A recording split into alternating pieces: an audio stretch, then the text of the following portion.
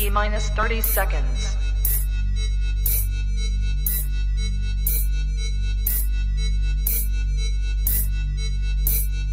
T-minus 20 seconds.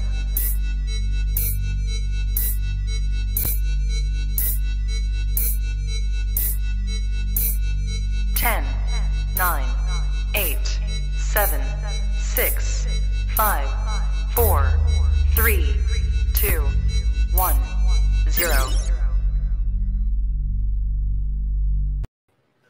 You are now tapped into the coolest reptile podcast in the world. Welcome to Trap Talk's Holy Venomous session with Patrick Holmes, the great Patrick Holmes. I'm your boy MJ. What is good, everybody? If it's your first time tapping in, do your boy a favor. Hit that subscribe button. Hit that notification bell. That way you're on top of every single podcast I drop here on the Trap Talk podcast YouTube channel. I want to say shout out to all my subscribers. Shout out to all my loved ones. Shout out to all my Patreon members. I got to say, man, if you are looking for exclusive content, if you want to get more deep vision of what's going on here with the Trap Talk, man, come join the Trap Talk family. Just had some sick-ass Texans join the Patreon family recently. I got to say, I feel blessed. Shout out to Mark Hager. But, guys, as soon as you join the Trap Talk Patreon family, you get a link to the Discord, and that's where you get tapped in with over 140 trappers in the building. God, we want to talk about a way of growing and having fun. This is it. Anyways, I got to say, shout out to my Patreon members. I got some guys. I just got some supporters out there that are just fucking, they remind me that why I need to go as hard as I do in this podcast game. And that's why I ain't going to stop. Shout out to my Patreon members. I love you guys. If you want to see what I have going on other than podcast stuff, if you want to see what projects I work with personally, what I have for sale, ball python wise, because that's all I can sell is ball pythons, go over to TrapGod619 on Instagram. That is my Instagram page. I'm very active. I put a lot of my good, my work out there. Okay. So go give me a follow, and then go follow the podcast's Instagram page as well, the Trap Talk podcast. And then I got to say, please, I have a Facebook page now, guys. I'm just going the opposite direction as far as what I used to do. I'm not going to be Mr. F Facebook. I'm going to use Facebook as much as I can. Go Facebook. Just kidding. No, but really, guys, please go like my new Facebook page, the Trap Talk podcast. Go get those likes up. Go follow me. I'm going to be putting cool stuff out there as well. And you can also watch lives from that page. And yeah, appreciate you guys so much. Now, also, if you're looking for other content on YouTube that I do, you're going to go over to the Trap Vlogs. That's where I put out weekly vlogs of what I have going on with my collection and whatnot, my projects. But the cool thing about the vlog, once a month at least, I go to somebody's private collection and I do a private tour and whatnot. It's so awesome. And I like to bring those kind of vlogs to this channel as well. There's so many amazing keepers out there. And I'm so blessed that I'm able to visit one of these keepers every month and just kind of give them a platform to show what they have going on. So either way, I have a lot of amazing stuff to come to that channel. So make sure you head over to that on YouTube, the Trap Vlogs, go subscribe. And then if you really want to catch up on past guests that I've had on this show, if you don't want to get slept on, if you miss certain things, well, guess what? Go subscribe to the Trap Clips as well. And every Tuesday, you see a weekly clip of a guest that I had on in the past. Like I said, look at that. Look at that group of Chondro guys right there. That's right. Me, Bill Stiegel, Mark Hager, and Justin Gabelka. But guys, this isn't a Chondro episode, okay? Don't get it twisted. Patrick Holmes on the thumbnail, shirtless, relax, he's taken. But this is not a Chondro episode. I'll probably have a couple Chondro questions, not gonna lie. But I am so excited for tonight's episode, guys, because it's all about the venomous, right? And if you don't know Patrick, like, maybe you not know that he's known personally more than his Chondro experience and his knowledge. This guy's venomous game is top notch. I've learned and been shown a lot of amazing stuff that Patrick works with. So we're gonna dig deep into all of Patrick's venomous stuff.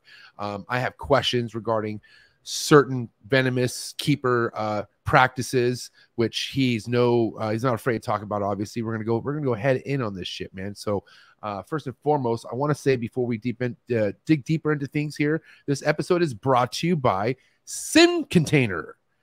Shout out to John and Alex over at Sim Container. Please head over to Sim Container and just be ready for that next wave of Sim Containers to come out. Talk to John, and they are almost done.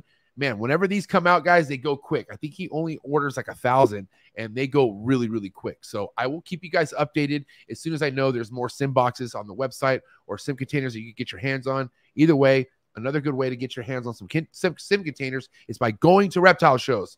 You know, wherever sim containers at, you're more likely going to get your hands on a sim container, especially if it's a Friday. But Alex, John, thank you so much for your support. Every clutch I've hatched out this year out of a sim box, that's for damn sure. So if it's a sim, it's a win. That's a fact. Thank you so much. Who's here in the early birds? Who's ready to rock and roll? Who's ready for this all venomous talk? Well, look who it is. Focus Cube Habitats. God damn. Hey, listen, all you guys have to do is comment once, and I have a lot to talk about on why you're here. What is behind me? All Focus Cube Habitats. Shout out to Stephen Ashley, two of the hardest working people in the industry. Love you guys. Thank you for your support. Herbert, HB Reptiles in the building, one of the biggest up-and-coming ball python guys. He's had a great year this so far. So listen, Herbert, thank you so much. Trap Talk Patreon member all day, every day. Nasarg in the building. Damn it. Raput Reptiles. Let me know if I said that right off camera, bro. Okay. Anyways, it's my boy Nasarg. Trap Talk Patreon member all day, every day. Runyon Reptiles, run it up. What is good? JKJ Reptiles, what is up? Sean Perry, Sound Serpents.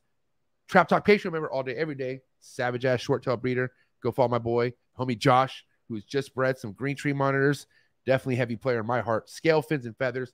Go give him a follow. My boy right here, Shane, Ricky Bobby, SRT. Big plans with the homie Big Shane. So much support coming from my boy Shane and big things in the work. Trap Talk Patreon member all day, every day. Eric's More Factory, what is up? Slithery Serpents, what is up? Heathen Hatchery, my boy Brian. Trap Talk Patreon member all day, every day. What is up? Jake Hull. This guy earned a heavy stripe recently. And if we could just bow our heads in silence for his first emerald tree regurgitation. He went through it. So, all right, moving forward. What a stripe to earn. I just got to say, what a stripe to earn. I have plenty of those stripes. But God damn it, Jake, welcome to the gang. Wise Guys, what is up? Forget about it. Chantel Pacific Rim Serpents, my homegirl. Trap Talk Patreon member, Team Zoo Dreams all day, every day. Big support. Slithery Serpents, I said hi to you already. You got into there. You're slithery. You're slithery. You got a double shout out. Joe DeStefano, my boy right here. Trap Talk Patreon member. Brian Bodie. What is up, Brian Bodie? Trap Talk Patreon member all day. I mean, Nate Dogg. Trap Talk Patreon member all day, every day. Deviant Glass. Trap Talk Patreon member all day, every day. Coheads. Constrictors. What is up, player? Welcome to the Grow Tent. Trap Talk Patreon member all day, every day. Bods Exotic Reptiles. The homie Jeremy in the building. Elite Exotics. Aiden Bradley. This fool's player right here. Aiden, are you young? Because I know another Aiden, a part of my Patreon family. He's like 14. So I hear Aiden. I think, are you young? But either way, Aiden, I've been following you on Facebook. You got some heat, my man. We're going to be talking real soon. And you're connected to someone legendary in the Chondro game. But this isn't a Chondro episode, so I got to keep it moving. Thank you so much, Aiden Bradley, for being here. Leland Riker. What is up, Leland Riker? Guys, go give my boy Leland a follow on Instagram.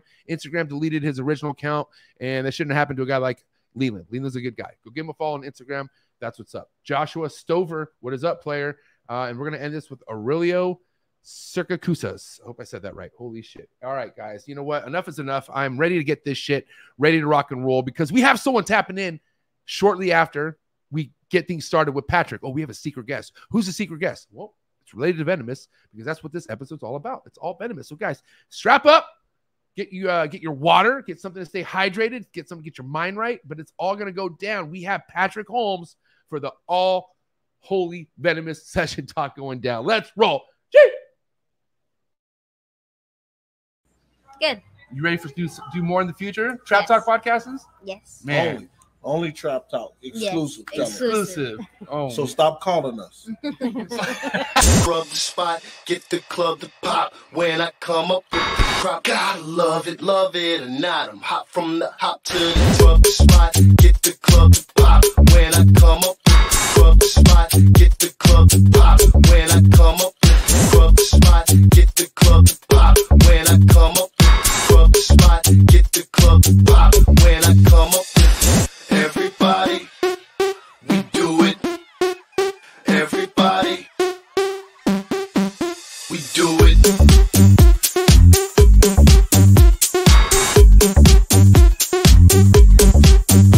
Do it.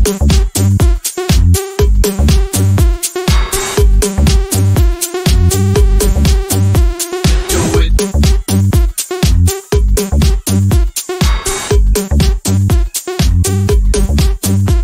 Do it.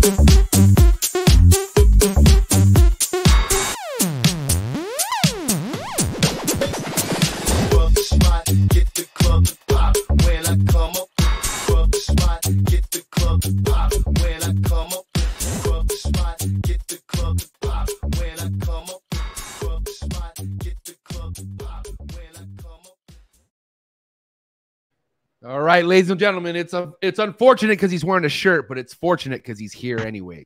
Patrick Holmes, what is good, my man? Flexing Texas all day. I got my water. I'm hydrated. You ready? I really like that I'm in that intro talking to Bill. That's pretty fucking dope. Fuck yeah! What a time. That was like epic. Dude. Yeah, I mean, that was, I think, 3 hours. Those are the kind of episodes that just 3 hours just goes by so quick. We did 3 hours in that backyard like it was nothing. It was crazy. Yeah. Hey, listen, how you doing, Patrick? Good to have you here back on Trap Talk, but different category. We're talking about some venomous, man. We're not talking about chondros tonight. No, Shit. God damn, we don't have 5 hours, unfortunately. But no, but okay. Seriously, people, whenever, especially anyone newer in the game, they think of your name and they automatically relate it to chondros. Like that is what you're known for, respectfully, right? But you don't advertise or you don't really push much content that you work with venomous. Am I right? I mean, I don't know if you're maybe doing it now, but that was a secret to me when I found out. Yeah, I mean, there's I've been posting some stuff on Instagram kind of here and there. I guess it's not really intentional that I don't post a lot of the venomous. I really don't post I just don't post enough. I was about to say I don't post a lot. I intend to, and I just don't do it enough. I think I have, what do I have, like 99 posts or something on my animal Instagram, and I have like 250 snakes. So it's, I have almost that many vipers. I probably have 90 vipers or something at the house. So I just don't get around to posting it. I'm a procrastinator. But hold on. What you do post is do you favor chondros over venomous, or how do you really feel about that? Yeah. Okay. Yeah. But what I will say though, as far as individual species, green tree pythons are my favorite snake. But as a group, arboreal vipers are just, if we can make a group of snakes like that, arboreal vipers there's just infinite variety in arboreal vipers. They're some of my favorite animals, period. Now, I do know from asking you on previous shows, your upbringing with snakes, but obviously the venomous side of things been a part of your life since a kid, or what? Like, have you always had a fascination for venomous? Yeah, absolutely. I can give you a quick little background on that. As far as snakes in general, that's been my entire life because my dad got me into it. My dad grew up being into snakes, and so as soon as I could walk, basically, he used to take me out. We'd go walking around in the creeks and stuff, looking for animals. And he had snakes when I was a kid. But as far as venomous goes, I've always been interested in it because I've always been all animals, period. But I had lots of reptile books when I was a kid. And obviously there's, some of the most beautiful animals are venomous. And so that's the stuff that kind of sticks out. As I got a little older, I was more intrigued by just the fact that they're venomous, not just how beautiful they are. When you're a kid, it's just, hey, look at the pretty snake or whatever. But I caught my first copperhead when I was 12, but I wasn't allowed to keep anything venomous back then. I also caught my first rattlesnake when I was 14, which was badass because it was a blacktail rattler. It wasn't just a Western Diamondback or something, and it was in New Braunfels, which is the absolute easternmost edge of their range. So they're not even really supposed to be in the spot where I found them. So it was badass that my first rattler was a top-notch silver ornate blacktail when I was 14. Did you keep it and take it home, or did you release it? What did you do? No, I took it to the snake farm, which is now called Animal World Zoo and Snake Farm. But before Eric Traeger owned it, a guy named John owned it. And I took it there and traded it for some other stuff that I knew I could keep. And then later on, my dad was like, I would have let you keep that rattlesnake. And I'm like, fuck, man. Damn. So, but I started actually keeping venomous a couple of years after that when I was 16. Now, obviously, you've gone, you have quite a story. We don't have to get into it because you've already talked about it on my show before. So, guys, go check out that episode I've had with Patrick Holmes. Really digs deep on, why he's at where he's at with the chondros and what the chondros always meant to him throughout his life. But I got to ask you, you coming out of prison and you getting your feet established with snakes, when did venomous start adding into your collection again? Like when were you able to start establishing venomous the way you were establishing chondros? So all of that happened immediately. I started when I got out. I did almost 5 years. Right. And then I had to go to the halfway house for 6 months after that. I started collecting snakes. I mean, I still had snakes, the whole time I was gone. I had people that were taking care of snakes for me. My buddy Josh, shout out to Josh. He's Tejas Taurus _Taurus on Instagram. He's listening right now too. That's why I'm shouting him out. But he's Josh kept a lot of stuff for me while I was in prison. He's one of my best friends, and we still have joint projects going right now.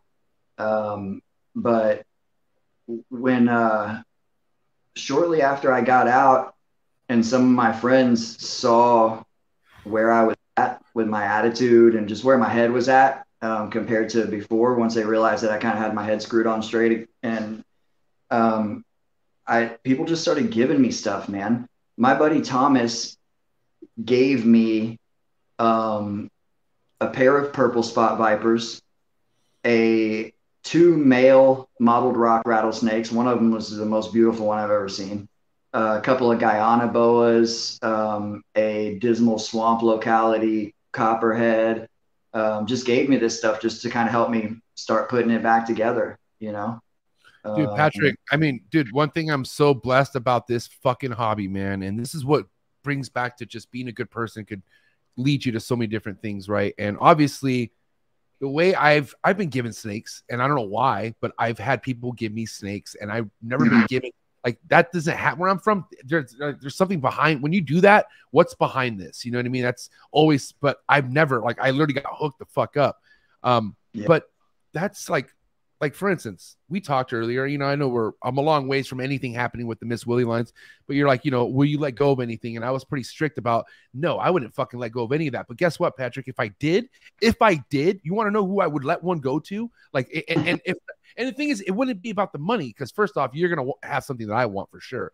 But yeah. I noticed that about you. Like, I noticed that you were able to establish animals for so long that whatever it is that you want, it doesn't take money for you to get it. Somebody wants what you want, and you could get it's. And I paid attention to that. That's basically what this room's all about. This room is my trade room, where I could get whatever the fuck I want if I could breed this. It's not about the money. But again, Patrick, like, there's a lot of other people I look up to, right? But I feel like for whatever reason, whoever started giving you stuff really saw a passion within you that I think, like, you show. Like, it's weird. Like, you're not cocky or brag, but I think when you drop information and the way you talk, it kind of speaks about your passion and how you feel about it. And people could read that, especially people who are paying attention. Yeah. Yeah. My friend that gave me those snakes, his name's Thomas Eimermacher. He's the one who created the Venomous Reptile Keeper mentorship group on Facebook. And we can talk more about that group later. It's kind of important to what we're going to be talking about, but sure. I've known him since 2009, and I met him because of chondros. I bought couple of Wamena and a couple of Kofiau from him back in the day, and a few other things. And he is a very, very serious, long time, legit venomous keeper and breeder. So he was just, I'm sure the stuff he gave me was just some extra stuff that he had laying around, but they were top notch animals, and it was stuff that I was really, really into. And I was super appreciative of it. And so I just, back on the question that you asked, I started keeping venomous stuff literally right out the gate. As soon as I kind of had my feet underneath me and was figuring things out. But it's taken a different turn over the last couple of years because of an arrangement that I have with another friend of mine. I can go into that right now if you want to just jump straight to kind of where I'm at. Right? Yeah. Okay. What's the current situation and what arrangement are we talking about? So I have a friend. Most people see me. His name's Nick. Nick Method. He's a old school chondro guy. he actually designed the MVF banner, and he's a local friend of mine. And I don't need to go like in too deep about like our arrangement, but basically what we've been going in on a lot of projects together. So a lot of the stuff that I have right now, I would not be keeping if it were not for him helping me fund this stuff, or just flat out funding stuff. And basically the idea is that, well, he had to move out of state, but I have the space and the experience, and the ability to care for this stuff. And he has the desire we have similar goals in mind. And so we've just been working together to put together a ridiculous collection of animals over the last 2 years or so. And it's not just about what we want to work with or what's cool. So many animals over the last couple of years have become so hard to get. Look at what you and me just paid for Moluccan pythons, right? I've never paid more than $150 for a Moluccan python. I got raped on mine. I know you did not pay what I paid, and I got raped on mine. I paid a lot of money, but the money doesn't matter. It's a whole lot more than $150. We can put it that way. My point is that's an excellent example of an animal that the last time I bought one, I paid $150 for an import. And they don't come in anymore. I don't remember the last time I saw an imported Moluccan for sale. So not that they're not coming in at all, you just don't see them. And so our idea with those and with so many of the other things that we have is that these animals are amazing, and the importation can go away at any time. So we are collecting the things that we absolutely love, but that also we know we would hate to see, like, not see around if they stop coming in. Basins are a great example. But the reality is all these species that we're in love with are very highly in that realm of one day not being able to import in anymore. Yeah. Like it's just a matter of time. Yes. And so we have some projects that are things that are more common and easier, like the squams and the eyelash vipers and stuff. But we have, with the common stuff, everything we have is extremely unique or just extremely exceptional specimens. And then we have some rarer stuff too. But before we get into like individual species and all that stuff, that's where I'm at with it right now. Is just over the last couple of years, Nick and I have been putting together all this stuff, and we put together a new facility. I'm still in the middle of that. It's a shit show over there because I'm kind of chiseling away at it because I work so much too. But, slowly I'm piecing these new rooms together, and I have a dedicated venomous room, and it's badass. And because of working with him, we've been able to we have some amazing shit over there. I think I have 15 species of vipers right now. Now, hold on. Especially before we get into the individual species, my biggest meat and potato topic that I want to get into with you right now. Correct me if I'm wrong, but I've had not a lot of venomous keepers or breeders on this show, but the ones I've had on this show, probably some of the most highly respected, I feel like, and they're out of Texas. Are the majority of most respected venomous keepers out of Texas? Currently, there are a few guys that are very, very legit and very well respected that are in Texas. That being said, it's the reason that is same thing with the chondros. Texas and Florida. Florida's always been the #1 reptile state in the United States, and Texas has always been #2, and California is #3. That's just what it is. But that's part of that's population. Also, it's accessibility for imports. That's Florida #1. Florida's #1 because of what they get in. Everything goes to Florida. Yes, and also because of the environment down there, because you have to do a lot less environmental manipulation. There's lots of stuff you can keep outdoors in South Florida, right? So, oh my God, yeah, true. Yeah. Which is why they have so many issues with,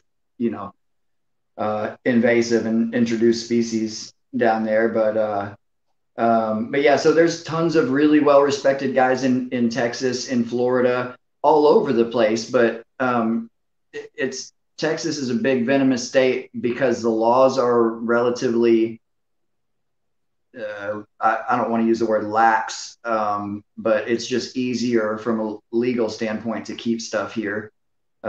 Texas law tends to be like that, though, on a lot of things. It's like, pay for your permits, pay your taxes, and do whatever you want. That's just kind of how commerce in Texas works. So, right. But there are lots of venomous keepers all over the place that are super legit, have insane, huge collections that you have never heard of and probably will never hear of. Now, okay, I'm glad you brought that up because this is what I'm leading to. A lot of these motherfuckers that I'm meeting are not out on social media like the way a lot of us are. And there's a reason behind it, because, for instance, I mean, a lot of people could take what you do, Patrick, as pairing up chondros or feeding chondros, and they can mess it all up, right? Yeah. But you'll wake up fine. You'll be okay after a chondro bite. You'll be fine. It's maybe a little traumatizing for you in the beginning, but you'll be fine. But these venomous bites, there's sometimes no forgiveness, right? And that's what I feel like. Some of these people feel better not showing than showing, because how nowadays people are seeing something and think, oh, I could do that. Or, well, why isn't he holding it? Like, I'd rather hold it. You know what I mean?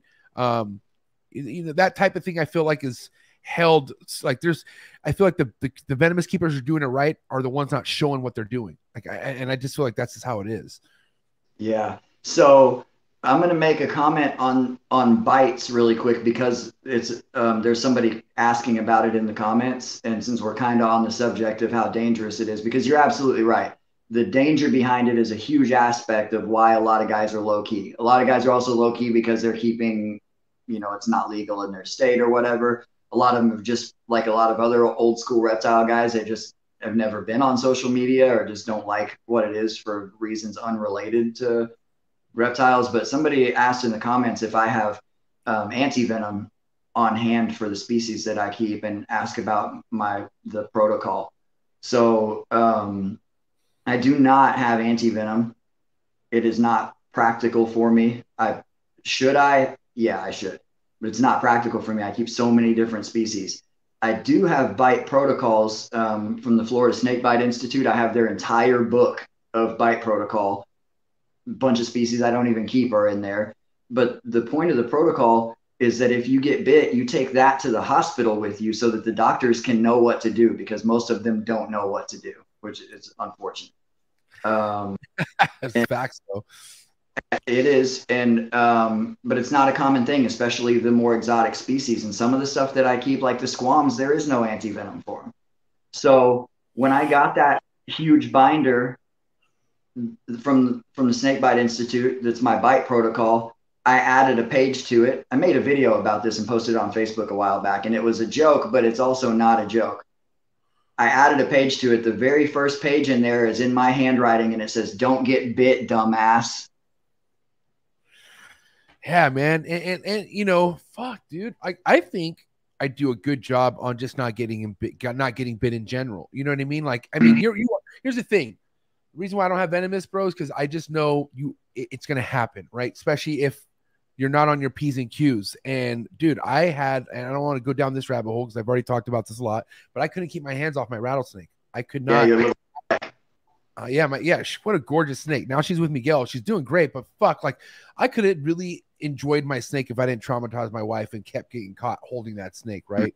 But to be honest, I like to. I'm a hands-on person. I have to touch it. I don't give a fuck. So I don't have fish. I can't hold the fish. You know what I mean? Like I like touching fish. No, I don't like touching fish. I'm just saying I like touching things. But what I'm trying to get at here is, I knew I'm not responsible enough to have a fucking rattlesnake. You know what I mean? And I had to own that.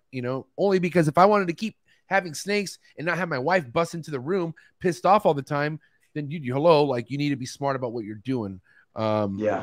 But I'm curious with you, Patrick, who are some of the people you were surrounding yourself with that were kind of leading these examples that you go with today? Like obviously there was some sort of mentorship or somebody you looked up to as you were coming up in this.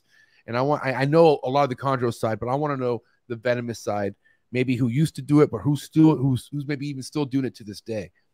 Sure. So, as far as mentorship goes, I had almost zero mentorship. By the time I started keeping venomous, though, I'd been at 16 years old. I'd been doing the shit for 16 years. You know what I'm saying? I literally have had snakes my whole life. So, I kind of crash coursed it, but I already at 16 had a ridiculous amount of snake experience. I started working in the pet industry when I was 13, and I wasn't keeping a lot of stuff back then. I have far more venomous now than I ever have. Until the last like 5 years, I've been, it's just somebody who kept just a few things off and on here and there. I have experience with probably 30 something species of vipers, but I'm currently keeping about 15. But as far as people that I looked up to back then, I didn't have a lot locally. I had the Dallas Zoo, and I could, the first time I got a behind the scenes tour of the Dallas Zoo was in the summer of '95. I was 14. That was also the same year that first year I ever hatched snakes. First snake eggs I ever hatched were in '95. I got to see what those guys did back there and their protocol for how they worked the venomous stuff. They had some newborn rhino vipers when I was back there, which is the coolest fucking thing. I'd never really seen baby rhino vipers before. But yeah, I got to. I'm sorry, but those rhino vipers, dude, like what the fuck? Like if you want to talk about a snake that will make you just like take a couple steps back, especially if you're not used to them, man, Ari, shout out to Ari Flagel, my boy, Ari and Ryu. He had one of those big fucking one. And they're like blood pythons, aren't they? You're thinking of gaboon vipers that are that big. Okay, maybe gaboon vipers have horns on their nose, and they're related to rhino vipers. And the western gaboons that have the big horns, their actual Latin name is Vitis rhinoceros. So it's those are the more colorful ones and smaller ones. They don't get as big, but they're the ones that are crazy colors as babies and whatnot. The rhinos have more bigger horns and insane coloration, blue, red, yellow, insane coloration. And I have both of those. I have a huge gaboon viper. She's a Congo gaboon that's just a ridiculously massive, intimidating, badass snake. My Thomas gave her to me also, and she is the banner picture in our mentorship group. She's just a huge snake. But I've got a nice female Congo rhino as well. But yeah, like I say, the zoo guys, that trip actually is what made me decide that I didn't want to work with elapids, mambas, cobras, taipans. They were training a green mamba to eat out of a box that was built onto the side of the enclosure so they could get it to go in there and eat while they would clean the enclosure. And I realized that all of these dudes that I looked up to that worked, the reptile guys at the Dallas Zoo, were all afraid of this mamba. And rightfully so. They're fucking super dangerous and extremely intelligent and so fast that I can't explain it to you. You have to see how they move to understand how they move. And and I still, to this day, I've had some cobras and stuff, but the risk to benefit ratio there is just way off for me. One tiny mistake and you're fucked with one of those things. So there's just not easy to keep them on the end of a hook. And I have experience with them. I've worked with mambas and cobras and stuff to a small degree. But I do not keep them there. To me, they're way too dangerous. The vipers are really easy to work for me. But I also, some of the guys that you kind of mentioned earlier, you didn't say any names, but there's guys that are my age or younger right now that I really look up to. Like Alex and Kyle that you had on. you know? I mean, those are, listen, I got to say, those are my favorite right there. Like, I mean, I haven't met Alex, but I heard Alex is a G. I heard he's awesome. I've met Kyle. I met Kyle more than 3 times, I think. Yeah. Last time I even got to meet his daughter. So he's really awesome. I was standing there when you met Kyle the first time. Oh, man. It was a great time. I got to say, and Kyle Bean is just like, you know, he's chill. You know what I mean? But he knows so much. And he wouldn't, when I remember seeing his page in front of him and just being like, what the fuck is this? Clob King, by the way, go check him out. Clob King on Instagram. He's a man. Kyle more so than any person I've ever met outside of Florida spends more time in the habitat of the animals that he keeps than anybody else. That dude spends a ridiculous amount of time in the mountains observing the animals that he keeps in captivity. And like, bro, that you can't flex harder than that. I feel like there's nothing more real deal if you're actually in the field. Wow, I just rhymed all that. I'm just saying, you can't, and that's my biggest thing. It's like, dude, I give it up to fucking, like, you know, Andrew. Shout out to my boy Andrew Acevedo. But Andrew is on this tip of wanting just to explore. Like, he's tired of just keeping. He does, like, he wants to do less keeping and do more finding. And like, wow, that's a whole nother level, you know. But I respect people like that. I love keeping my snakes, and I've said this before, but if I had the resources to just travel all the time and see snakes in the wild, I would, without question, let go of every captive animal that I have. No question. See, I would much rather just be in the jungle looking at chondros than be in my room looking at them. And that just reminds me on how noob I am into this, because I'm so content and happy with what I have right here. But at the end of the day, hearing friends doing what they're doing and meeting Kyle, it makes me think, like, hold on. So once you're doing this for so long, which all them been doing this for a minute, like, come on, like, I've been doing this for fucking, I'm on my 5th year, my 3rd year breeding. Like, I'm very new to this compared to all you guys, Patrick, like, especially you, like you guys been doing this. So, you know, the fact that you guys have a mentorship group and stuff like that, like, this is what I got into this solely for breeding, you know, and breeding is what got me what I have behind me. Right. But for me, I do want more than just breeding. I want to get something more out of this than just, I mean, especially just breeding ball pythons. God damn. I do not want to die going out as just a ball python breeder. No disrespect to anyone out there. Just, I can't, Patrick. I can't. Like, there's no way. Like, no fucking way. Look, man. I tell you what, with that wall you got going behind you right now, something's going to come out of that before long. There's no doubt about that shit.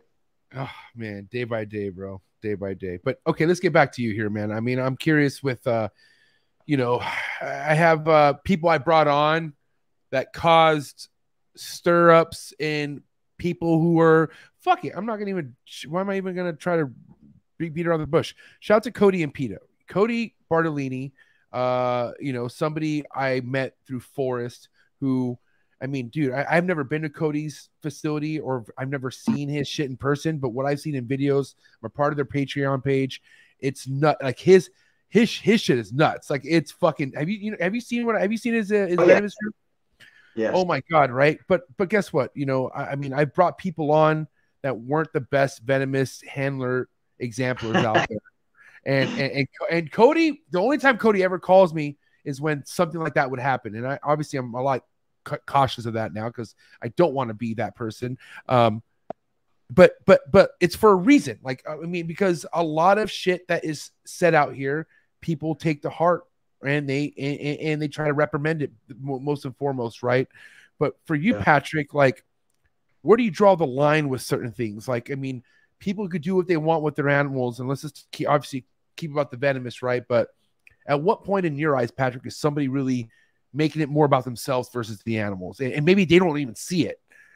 So there's a lot that I can say about that. Give it to the first thing that we have to get out of the way before I talk about any of that, and this is something that everybody who keeps animals of any type, maybe not any type, everybody who keeps reptiles needs to understand that this is a selfish thing that we're doing. Okay? people want to online. It's not just about reptiles. It's all over the world in every subject, but people love to get on and just trash other people for how they do whatever they do and get all fucking high horsey about shit and say, oh, you should be keeping them this way, or you shouldn't be doing that, or that's cruel, or it's not best for the animals. If you keep reptiles, you may care about the animals, but it is a selfish thing. You're keeping a fucking jungle dragon in a box.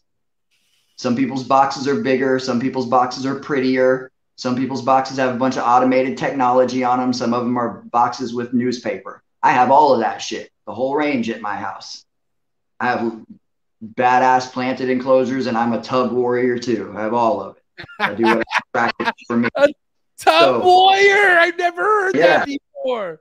Dog, that was hard. That was so, Patrick, I was so sick. My baby room right now has about 140 snakes in it. And while there are actually 2 corn snakes in there, the rest is chondros and arboreal vipers and scrubs and Amazons and shit. And they're all on paper. But that starts to change as animals start getting older. And I've been setting up naturalistic enclosures. But anyways, that's off subject. That's only a little off subject. The point is that this is a selfish thing. And so it's never all about the animals. If you think that, you're deluded. If you were all about the animals, you would not keep them in captivity. So just get that out of the way and admit to yourself that it's a selfish thing that we're doing. And then you can, on top of that, be about the animals. So when it comes to handling venomous reptiles, I have to say I was disappointed with Tyler's episode. I couldn't even listen to the whole thing. I tuned in on that one because I wanted to hear. I disagree with the way with public free handling. I don't think people should be posting free handling cobra pictures on fucking Instagram or whatever. But I don't sit out there and preach about that shit or tell people, hey, stop doing that, or trash people on the internet because, do you, whatever. I don't have time to spend time talking about or worrying about what other motherfuckers are doing. I got my own shit to worry about.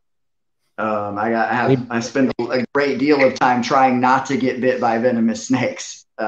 Definitely don't have time to be playing with them on fucking Instagram. So that's how I spend my mornings 3 or 4 days out of the week is, coffee hasn't even kicked in yet. And I'm in there dodging viper strikes, cleaning cages. Right. So, but I thought that Tyler would have better answers about the free handling thing because it's something that he's so well known for. But he got kind of flustered and defensive, and he said bro like 6,000 times in 5 minutes and was calling it freehanding. He wasn't even pronouncing it properly. Like, I don't even know how you can be an internet famous free handler and not pronounce that properly. But anyways, he seems like he said that it's free handling is not even it's not a real thing. It's not that's what he said. He said it's new. He said that's a new term, and that is absolute utter bullshit. That is utter bullshit. That's all. Like, say that whole spiel right there was what turned me off, and I just stopped listening because I was really disappointed that he didn't have better, more thought out answers for such a serious subject that he's such a huge part of. Can I say something though, Patrick, before we continue on this? I've actually seen. I've met Tyler before. I noticed there's no there's no agenda behind what he does. He is who he is. He don't give a fuck. Yeah. Like he is who he is. He has a lot of things that he's good at, and that what he does. One thing that I know that he knows is his animals. I'm not giving him any excuse, but I've been in his collection, and it's a scary room. Don't get me wrong, it's a scary ass fucking room. But those fucking Florida guys are nuts. Like, they're just nuts. But just because somebody's that lax with somebody, I don't think that's a good thing to be. But I can tell you, there's no changing Tyler. Tyler's Tyler, and I respect that about Tyler. But at the end of the day, it's unfortunate that Tyler just can't be Tyler without creating mini Tylers. And that's what's happening is there's these mini Tylers coming along, and they're trying to be him. They want to be him. They want, and then, God, I mean, how you feel about Tyler, I feel about that Chandler guy. I can't stand that fucking Chandler guy. Like, with all due respect, I've had interactions and seen how cocky this guy is, and I'm like, all right, that's one thing I understand to where, like, you know, you shouldn't be on a fucking pedestal when it's the animals. Is well, you feel like this because the animals you work with, right? Well, that's not a reason to be cocky, I don't think, you know. I literally can't, like, I don't ever even watch any of that stuff. Like, I know who that is, but I don't watch any of those channels. I can't get into the it's like watching the Kardashians for reptile people. Yeah, I can't get into the sensationalized and over dramatized shit. That's why I stopped watching Animal Planet. It's why it's why I don't watch. I don't even need to say any names. There's several YouTubers that I have met in person and I really like them as people, but I don't watch their channel because they make videos in a manner that gets them cringe. lots of cringe. Yeah, and it's just not my thing. And again, more power to him, man. That's great, but it's just not my thing. With free handling venomous though,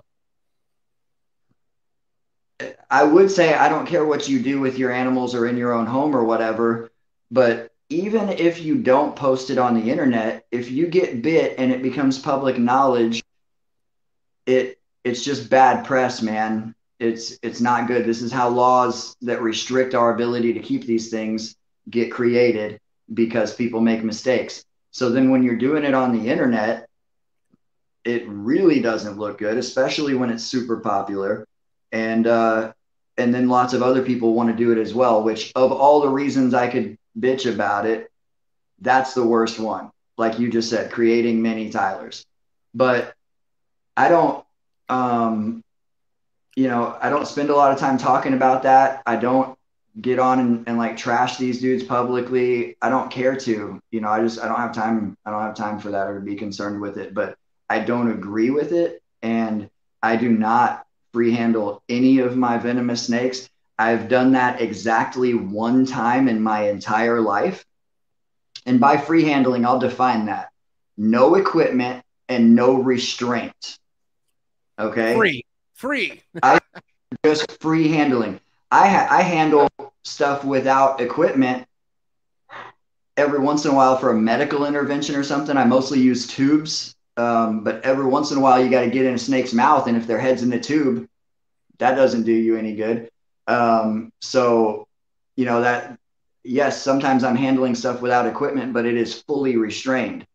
Sometimes I do hook in hand, right? So I have the upper body hooked and the tail in my hand.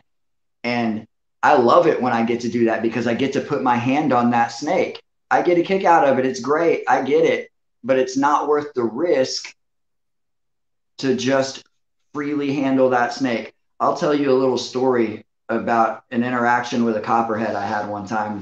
It's one of my favorite examples.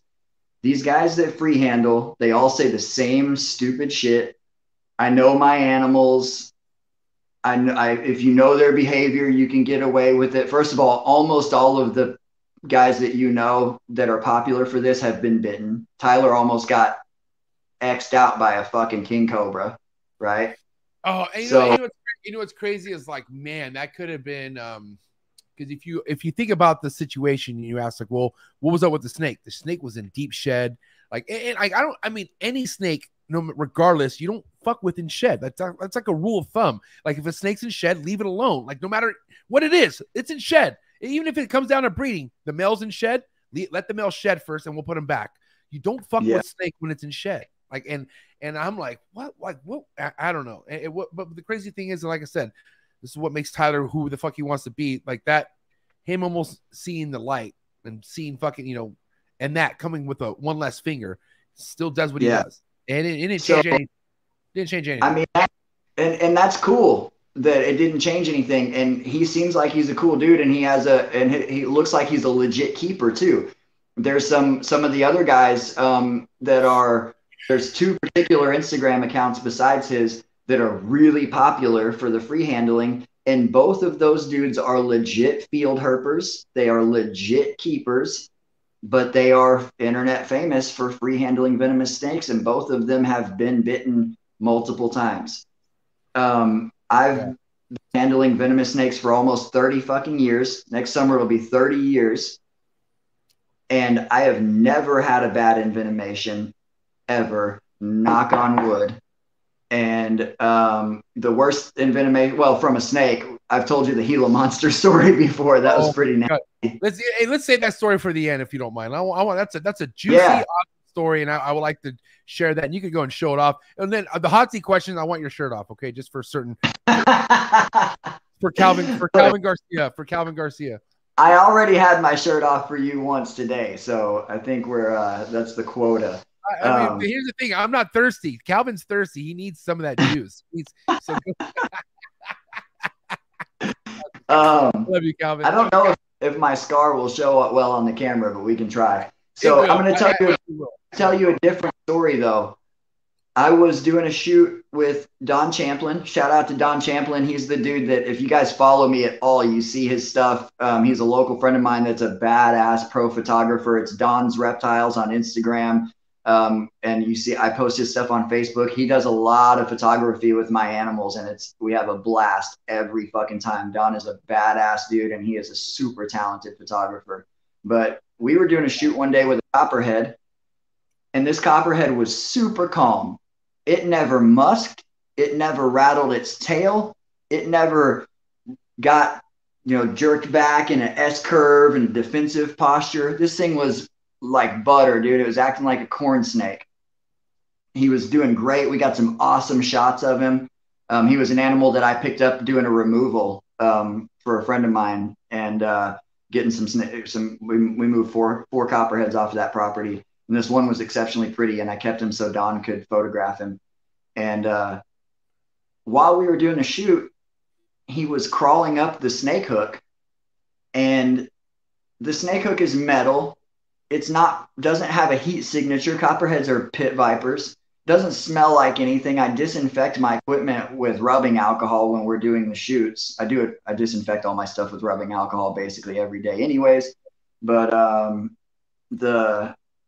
this hook had nothing. No smell, no heat signature. This snake is calmly crawling along the snake hook, turns his nose down, and bites the hook. Zero warning. He did it quickly. He was not upset. He was not defensive. It was didn't look like a feeding response. I have no clue why that snake bit that metal hook. Few minutes later, he did the exact same thing, man. Shit was not just a fluke. So I've been keeping snakes my whole life. I can tell when they're calm, when they're defensive. I get bit on a regular basis because I'm flying through the stuff just doing my maintenance, but I don't get bit by the venomous stuff, except the mangrove snakes, because I don't treat the mangrove snakes. And we can talk about rear fangs. Right.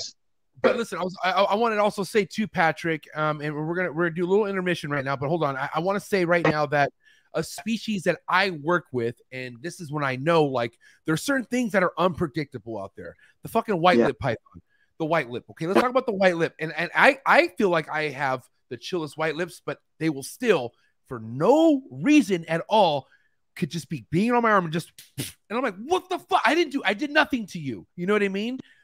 And listen, I want to say right now, we have someone that's about to tap in, but I also want to say, again, this episode is brought to you by Sim Container. If you got eggs, put them inside of a Sim box. Do you put your venomous, do you have any venomous eggs that you put inside of a Sim Container yet here, Patrick? Yes. So when we said we were going to talk about that, so we may as well throw it out there because we just brought up the mangroves and the rear fangs.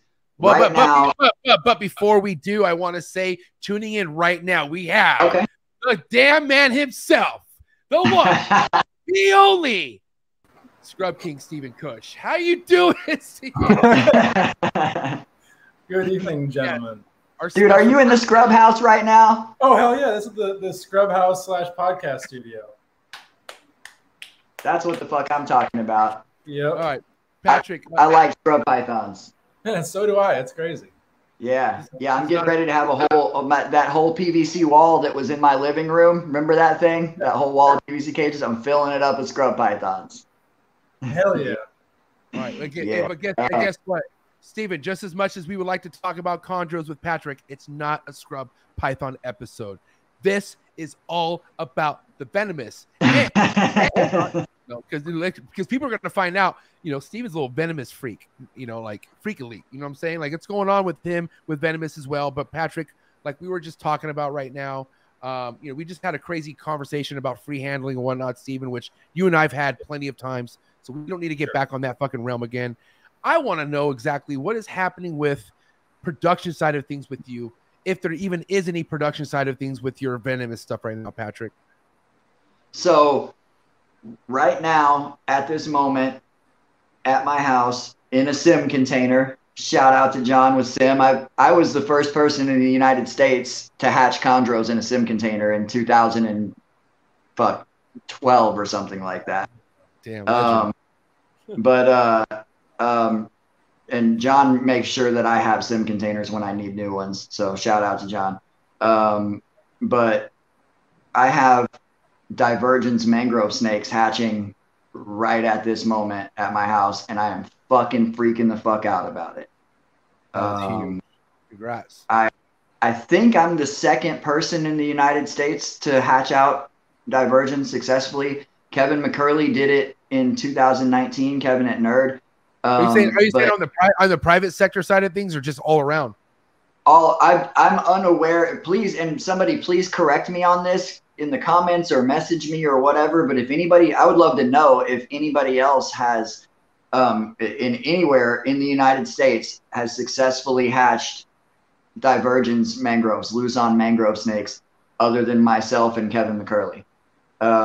Kevin did it in 2019, but then he kept feeding males to his big ass female. I don't even know that he has any males left, because I think he fed them all to his giant female.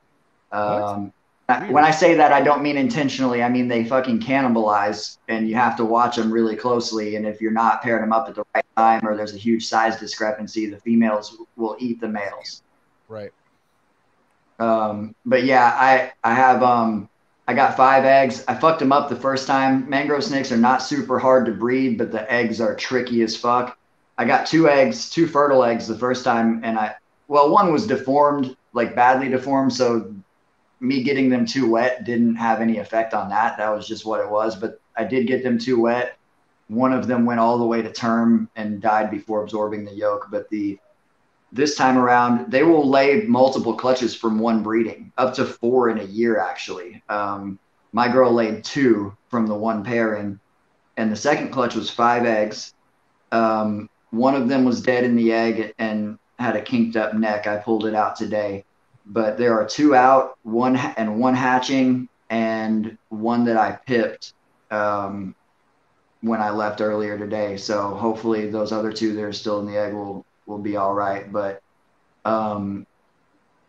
dude, when I went over there this morning and I opened up that sim box, and those little fuckers stood up like they did their defensive thing, and they started striking at me and rattling their tails, I thought my fucking heart was gonna explode. It was the cutest fucking thing I've ever seen in my entire life, dude. It's fucking amazing. Dude, and listen, an important part of why I want Steven here, and thanks, Steven. Thanks for being here. I appreciate you so much. Steven, we don't have to get into detail unless you'd like to, but Steven, throughout the last year, for sure, has collected quite a bit of venomous collection, Montaigne and whatnot. And true or false, Steven, at one point when things are right, or whenever it's right, you're looking to breed, correct? Oh, I mean, we already are. Okay. We have a handful of rattlesnakes that are gravid that'll be due to give birth come like late summer into fall of next year, and potentially a Marchi hunter and palm viper. Oh, badass! Jesus Christ! And my thing, Steven, is like, obviously you guys are kind of like what Cold Blooded, aka Reptile, is known for, is being more of a collector versus people who sell, even though you're like more like selling now. With this stuff that you guys are producing, how are you going to delegate where this stuff goes if you can't hold it all back, obviously? I mean, you're not going to sell to any of the public at all, or what's going on with that? And also, same question with you, Patrick, too. So that's, something that I've thought a lot about. And I guess part of the way that the collections come about is, well, a few different ways, but a couple ways I look at it are, obviously one, what do I want to keep?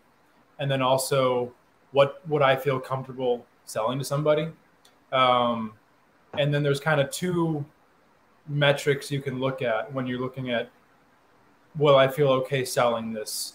One being, well, is the market there? Are there enough competent keepers that want these animals? And two, how easy is this animal to take care of? Like Patrick was talking about earlier with the elapids, you have a clutch of monocle cobras. Might people buy them? Sure. How many people can really safely take care of that animal? Nonetheless, king cobras, forest cobras, mambas, stuff like that. Yeah.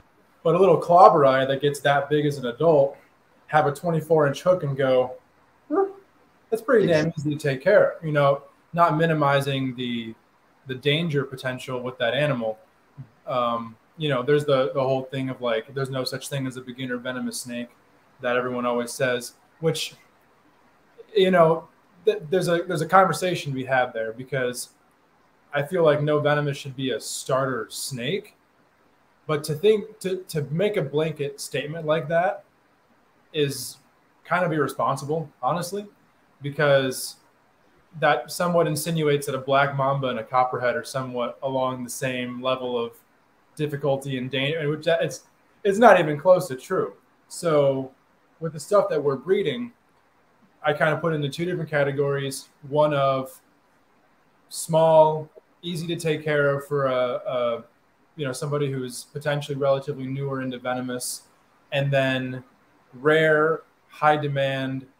I won't be able to produce enough to sell them to people who know what they're doing, because so many people want these animals, like Mangshens or Parviocula, or Crotalus polystictus, stuff like that. We are in the exact same place with that.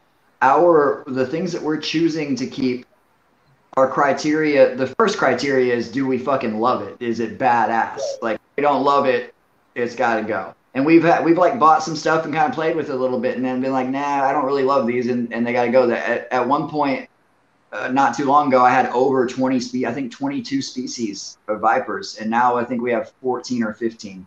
It's crazy. But we're similar. The second thing is, we're looking at, like, will they actually sell? Like you said, is there a market for it? And this is specifically on not just keeping, but on breeding stuff.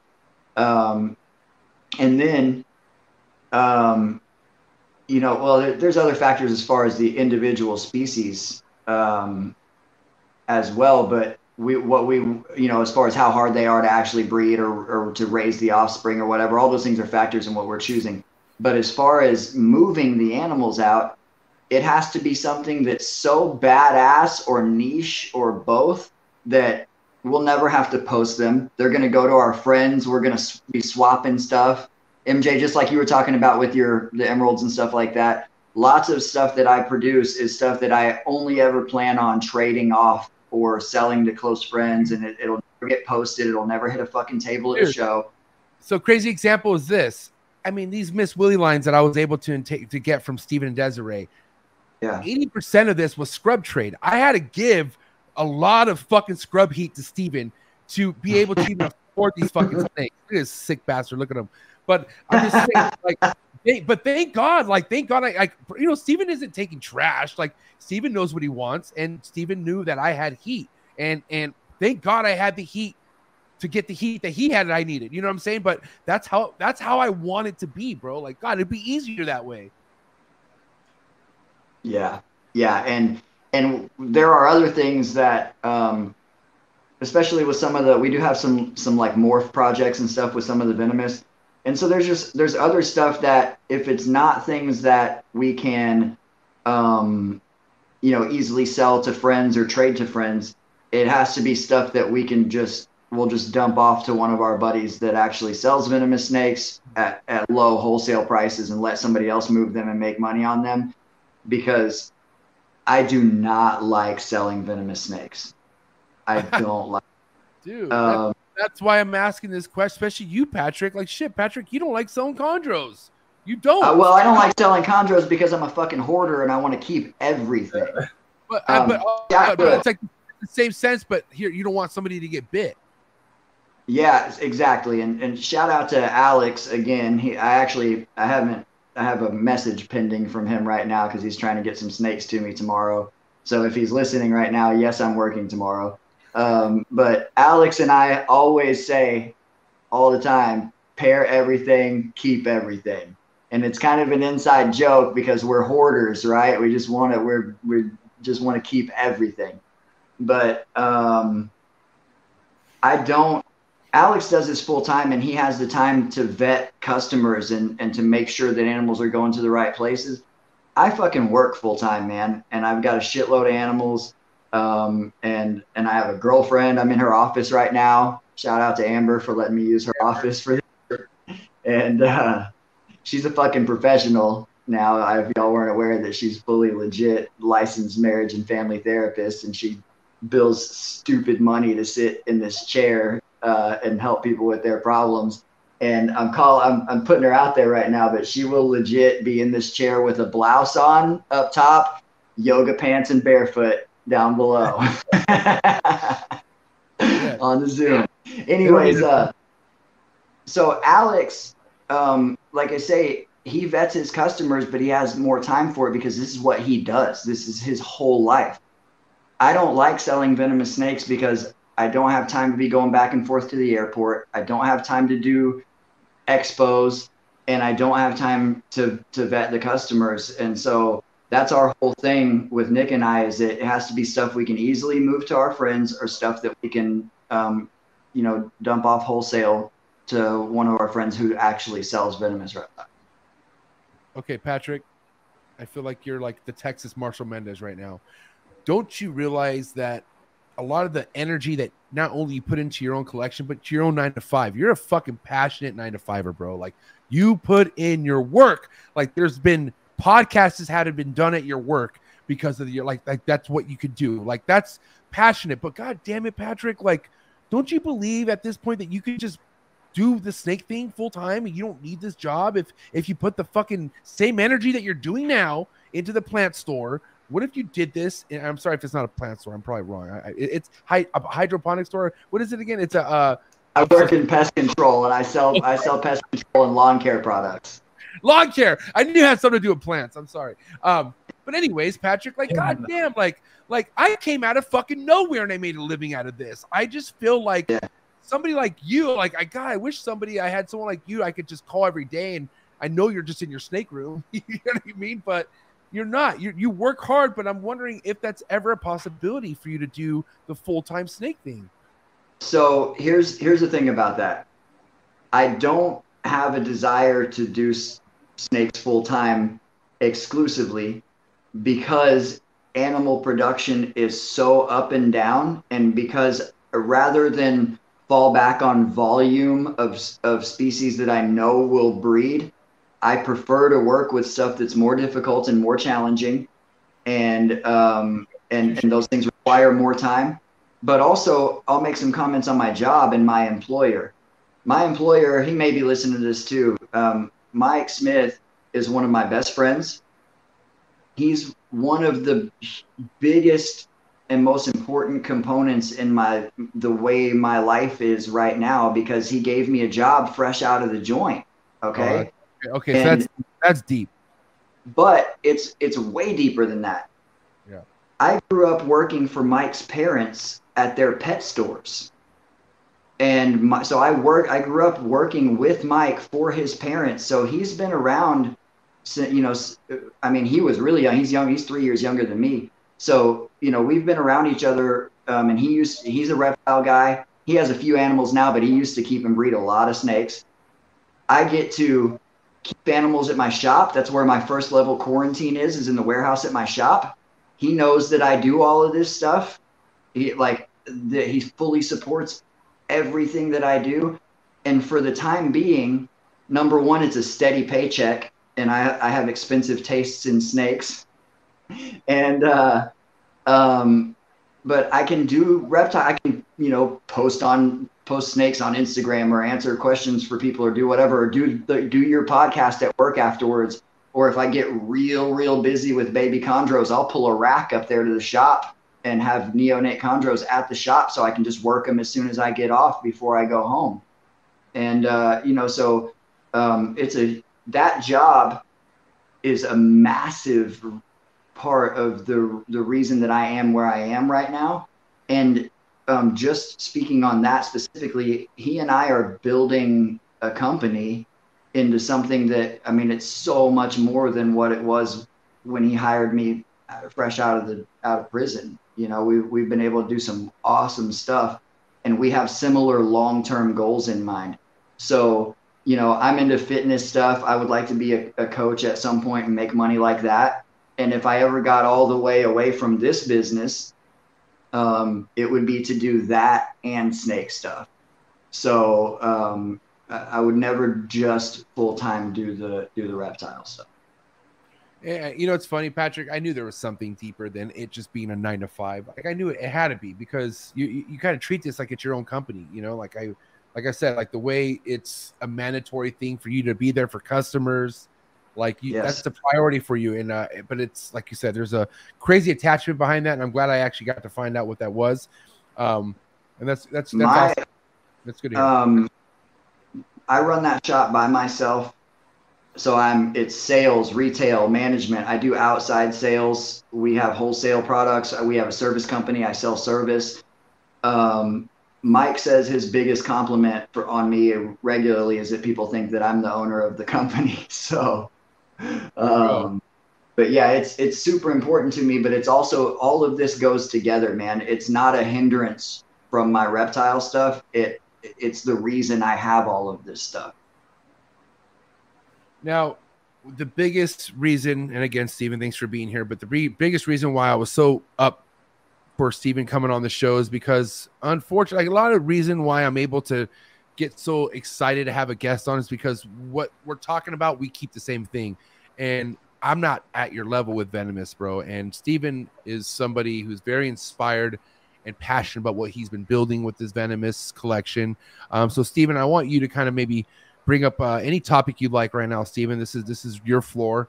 You got Patrick. Anything you want to bring up or talk about, go ahead and take it right now if you like, bro. Yeah, I mean, when I saw the ad that on Facebook that you guys were doing this episode, immediately I was like, man, I need to get on that show. One thing that you guys were talking about earlier that I don't want to talk about again, but as a good preface, is the whole free handling culture, YouTube sensationalism, blah blah blah. There's a group of people that I look up to and really appreciate of what I consider the responsible venomous keepers, or people that do it in a way that somebody looking from the outside in, who with curiosity, they see you or anyone, Kyle, Alex, people we're talking about on social media and how they do it, and now they actually are seeing it from the right side of the argument. So I guess kind of what I kind of wanted to talk about, was kind of theories and I guess what's the right word? Just like philosophies of responsible venomous keeping. Because when I first, a couple of years ago was thinking about it, and we were thinking about as a whole here getting into venomous, to me there needed to be a bigger reason other than I like venomous snakes. A formative moment for me in reptiles was I was probably 15 or 16. At my old job, we had lots of venomous. I never got to work them, but I was around them all the time. We had this little educational reptile show that we put on, and some people from the St. Louis Herp Society were there doing a venomous display. And one of the guys, this kind of like stereotypical grizzled veteran guy, was just showing the snakes, and I talked about wanting to work with venomous, and he's like, why do you want to keep venomous snakes? It's a terrible idea. I'm like, and I was like, well, I'm fascinated by it. I love them. Like, that's a bad reason. You need a better reason than that. And I couldn't think of a better reason than I love them. And I'm not saying that's a bad reason, But this guy who's been doing it his whole life told me it's a bad reason. And it just kind of made me step back and think a little bit, you know, are we just so gung-ho as a culture of herpetoculturists, so to speak, that we don't really ever stop and think about why? And especially when the implications are life or death. Mm-hmm. So for me, one big part of the why was, you know, I wanted to use the following that I have, that Desiree has, just the reach that we have as a whole here, to show what I feel like responsible venomous keeping looks like. And, you know, not sensationalizing the animals, focusing on husbandry, and just showing the side of it that I feel like isn't represented enough. So I kind of wanted to talk to you about that too, Patrick, because I feel like you're probably on the same wavelength as me with that. You know, what do you think as far as that stuff goes? Yeah, I agree completely. And the first thing I have to say is that it's been badass over the last couple of years to watch you guys build up what you're doing. And I love the setups with the Montane stuff. And, you know, seeing little Montane rattlesnakes and stuff, all these terrestrial vipers climbing, right, is fucking dope because, yeah, like you said, when I sent you those boa pictures the other day, everything at my house is arboreal, right? And I can show you pictures of rock rattlesnakes, like head down hunting from the edge of an enclosure, which is pretty awesome. But anyways, yeah, I have to say that I was in the same place, that I didn't have any other reason for keeping this stuff other than I thought it was taboo and badass. I thought the animals were amazing, and I thought it was creepy and awesome that I had all these dangerous snakes or whatever. I still think all those things. For me lately, while it is important for me to make a good impression and to not spread irresponsible behavior. It's super important to me. I also am not public enough with my stuff to be a great example for people in general. And I'm only recently starting to lean more towards some of the type of keeping that you guys have been doing. I'm having a blast with my fucking Mangshan since I put him in a naturalistic enclosure. Well, he's been in naturalistic ever since he passed quarantine. He had, for reasons that you might remember, he had to be in a very long, strict quarantine. Yep. And because of other animals he came in with. But now that I have him in a bigger naturalistic enclosure, it's fucking amazing watching that snake get used to his space and find his little hunting spots and see where he chooses to hide. I thought I was never going to see him again. And now that he's secure with where his hiding places are, he's out more than he was before. You know, we see that. I know you've seen the same thing with tree monitors and stuff plenty of times, right? And, so I am trying to lean more like semi-naturalistic, but back to what I said in the beginning about this being a selfish thing. Yes, the animals get enrichment or whatever you want to call it, but it's also it's a selfish thing. It's about me being able to observe more natural behaviors because they're because they have more options in their enclosure. The snakes don't give a fuck how pretty their cage is. They do not give a fuck how pretty their cage is. It's about sensory feedback to them. It's what's the term that Ari was using when y'all were in his living room? Contact security. That means a lot of different things, but that's what it is for the snakes. I use real plants because I hate fake plants. The snakes don't care whether they're real or fake, but there are benefits to real plants that fake plants don't have. Patrick, can I just say though, real quick, like if all the plants were to go away on Earth, we would die. We would all die.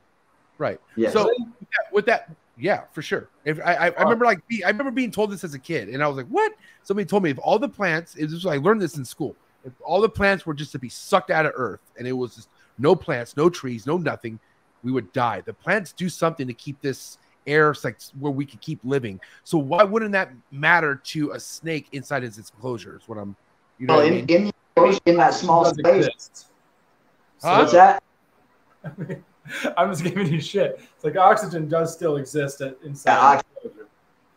Yeah, so the plants actually clean the air and improve the air quality and can help maintain humidity as well. But also for me, they look nice. I like life. It looks cool. But it offers security and cover for the animals. And yeah, we would all be fucked if there was no plants, because then the cows wouldn't be able to eat grass and I would not have steaks to eat and I would die. Amen. I feel the same way. Die without ribeyes. I'm a fucking hardcore carnivore. Not in the sense that I only eat meat. I'm not a diet zealot. But anyway, I want to, I eat a lot of meat. I want to run through really quick, since we're on the subject of safekeeping. I want to run through some of my protocol really quick, because I'm actually kind of running out of time a little bit. Miss Amber is waiting on me so we can, well, we've got some beef in there that needs to be eaten. Thank God. Making a pot roast all day.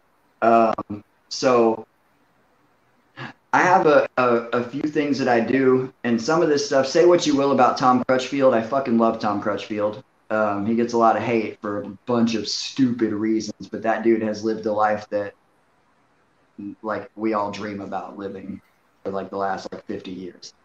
And I love the way he keeps stuff outdoors. But a lot of this handling protocol is stuff that I learned from him a long time ago. I bought snakes from Tom going back to like 95. And I do not always follow all of this stuff. I'd be lying if I said that I have the safest practices, but every once in a while something sketchy happens and I clean it up just a little bit more, right? And it's like I'm better and better every day, a little better and a little safer.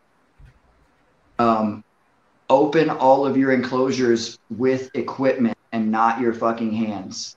I cannot tell you the number of times that I slid a tub out with my hands and was like, oh, fuck, that snake was way closer than I thought it was, right? Especially a rack. Yeah. Open your enclosures with your equipment. If you have to do maintenance in the enclosure, remove and secure the snake first with the equipment. Do what you have to do. Replace the snake with the equipment. Period.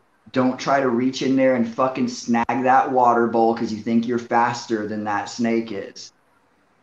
You're not. You might be, but just pretend like you're not. Keep you out of a lot of trouble. I get tagged by those mangrove snakes because I don't work them like they're venomous, and I get bit on a regular basis. I've never had a reaction to a mangrove snake bite. I've been bitten by 4 different kinds of all different sizes, but I don't ever let them chew on me either. And I should treat they're venomous. So the biggest reason what made me just part with my adult mangroves, Stephen was right. I remember telling him, Stephen, like, dude, I'm ready. I'm going to let these fuckers go. But my 8-foot female latched onto my thumb. And it's because she got stuck. Like I was going to the hydroponics store because that's where I find like my cocoa substrate, like really cheap. But I saw these really awesome, tall, like garden tubs that look great for hides. And I'm like, oh, perfect. These would be perfect for hides. They had these tiny holes, like these tiny slots at the top. And I looked at it and I was like, nah, she can't get, there's no way she could get in that. I was like, I think she's good. Sure enough, what happens one morning? Her fucking head got in it and her neck stuck, right? Like she got through. And I'm like, oh my fucking God. So I go get pliers, trying to be as careful as possible. And I remember like the last little like that I needed, she was able, right when she got loose, she turned around and got my thumb. And I was like, oh my God. And I just sat there and she's like chomping forward. And I just went, bam! I fucking fling the shit out of it. And I had her 2 stuck in me for like fucking months, bro. But goddamn, that was for sure the scariest snake bite I've ever gotten. Just because I was thinking, okay, she's gonna let go. Like, you know, she'll let go. No, she tried swallowing it. Like she literally tried swallowing my thumb. And it was the scariest thing. Luckily, I didn't have a reaction. I remember I called Cody right away. I was like, I just got chomped on by my 8-foot mangrove snake. And first thing he says, you didn't use a hook? No, I didn't. Okay. But anyways, dude, yeah. I mean, like, what if that was my rattlesnake? You know, like, what if that was like, dude, it's so important that you just can't miss steps, bro. And even with my own snakes, I move too fast. I try to rush, like, you know what I mean? Like, and only because, like, you know, I'm just moving fast. You just can't do that stuff with the shit you guys work with. Yeah, that's why I'm enjoying setting up this dedicated venomous room, because I can just and I'll probably still have some stuff in one of the other rooms, but there will just be a specific protocol in that room, and I will be in that groove, because a lot of the mistakes that I've made have been having stuff mixed up and trying to just burn through and do maintenance.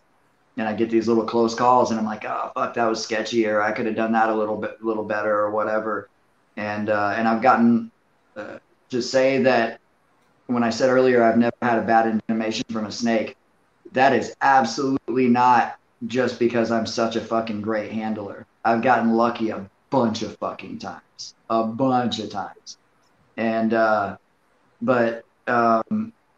you know, there's a lot of little tricks that I've picked up. Like, I have a lot of venomous stuff in tubs that the racks are built where the tubs can have the lid on them. So I melt 2 holes in the lid, and I run a zip tie through the lid, and then I can use the hook or even my fingers to lift up the lid of the tub with the zip tie. I've got zip ties run through all kinds of shit so I can move things around with hooks and don't have to get my fingers too close to these animals. I have big, giant tweezers and tongs and stuff that I can use to move around water bowls and things like that, for if I don't want to just remove the animal, if I just want to change water or pull a water bowl or whatever. You have to use equipment. You have to know what these animals' strike ranges are and how they move, and know very specifically how to stay way the fuck out of the way, like way out of the way. You give them way more room than you think you really need. That's why I don't do elapids, because elapids move around. Vipers are striking from a stationary position.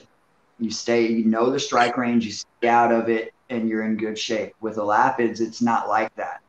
If you've never seen a mamba go shit show, dude, I was working my buddy's mambas some years ago. He was out of the country, and I had to go steal eggs from a pair of Western greens.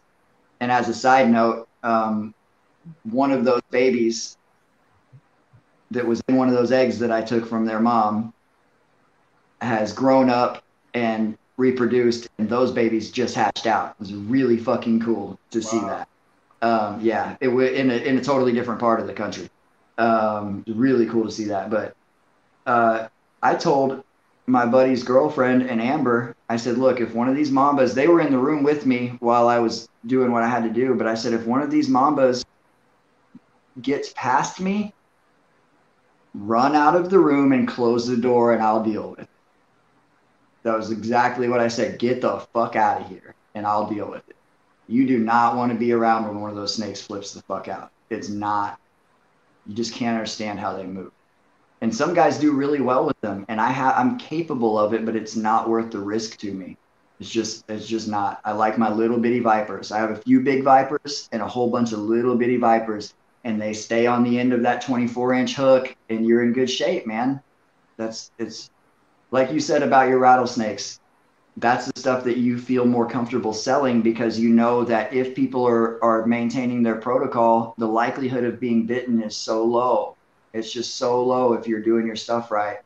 And, you know, almost everything I have over there is really small. We do have some, I don't know if I showed you or not. I probably shouldn't even say this. We'll talk about it tomorrow when they show up. No.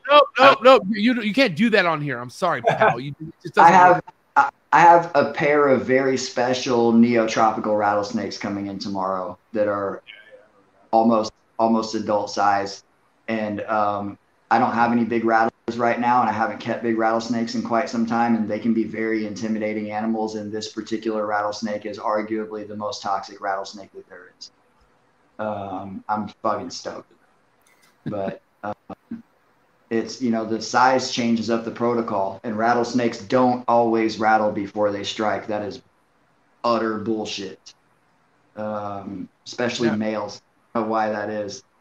One thing I want to ask both of you guys this topic, because I feel like it's important to know where we can compare the venomous to chondros and other species that you guys have been good at keeping. I mean, and that comes to like feeding, establishing babies. Like, where overall, how easy are the venomous to you guys compared to the other species? Well, I mean, that's a very broad question because, it's like saying, so, all right, you colubrids, you keep your colubrids, but like, what about pythons?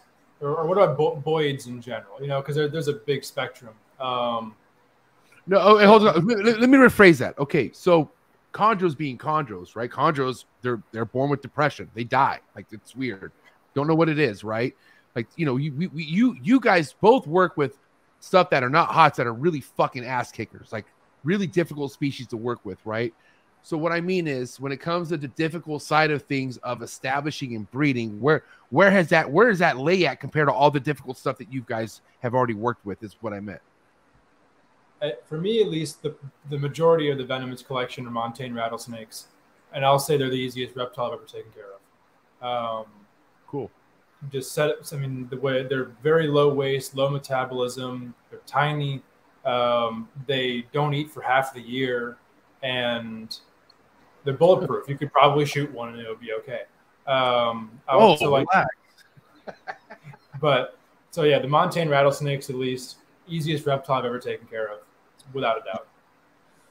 Patrick? Yeah, I'm gonna agree with that. I always say that emeralds and chondros are the lowest maintenance. Not easy, definitely not easy to breed, but lowest maintenance because they're stuck on that perch, and removable perches make maintenance super low. But as far as how hardy they are and the amount of maintenance required, rock rattlesnakes are fucking, dude, I don't even like remember that I have them. I'm like, oh yeah, I have these things. I should probably do something with them. Oh, did I feed them this month? No, doesn't fucking matter. Literally feed them a few times a year. You just like, they're just super, super easy and super hardy. They come from harsh climates with extreme temperatures in both directions. And they're just really tough snakes. And they're like Steven said, they're small. They're just, they're really easy. But, and I feel the same way about eyelash vipers. I've got about, 15 eyelash vipers, and super hardy. Man, the eyelash vipers have been super easy. I've had pretty easy time getting babies going. Of all the stuff I've worked with very, very little exception, and mostly just individuals, chondros are still the hardest babies to get going, in my opinion. There are some arboreal vipers that are up there with them, but the cool thing is that learning how to tease feed baby chondros has taught me a lot about helping me get venomous established, and vice versa.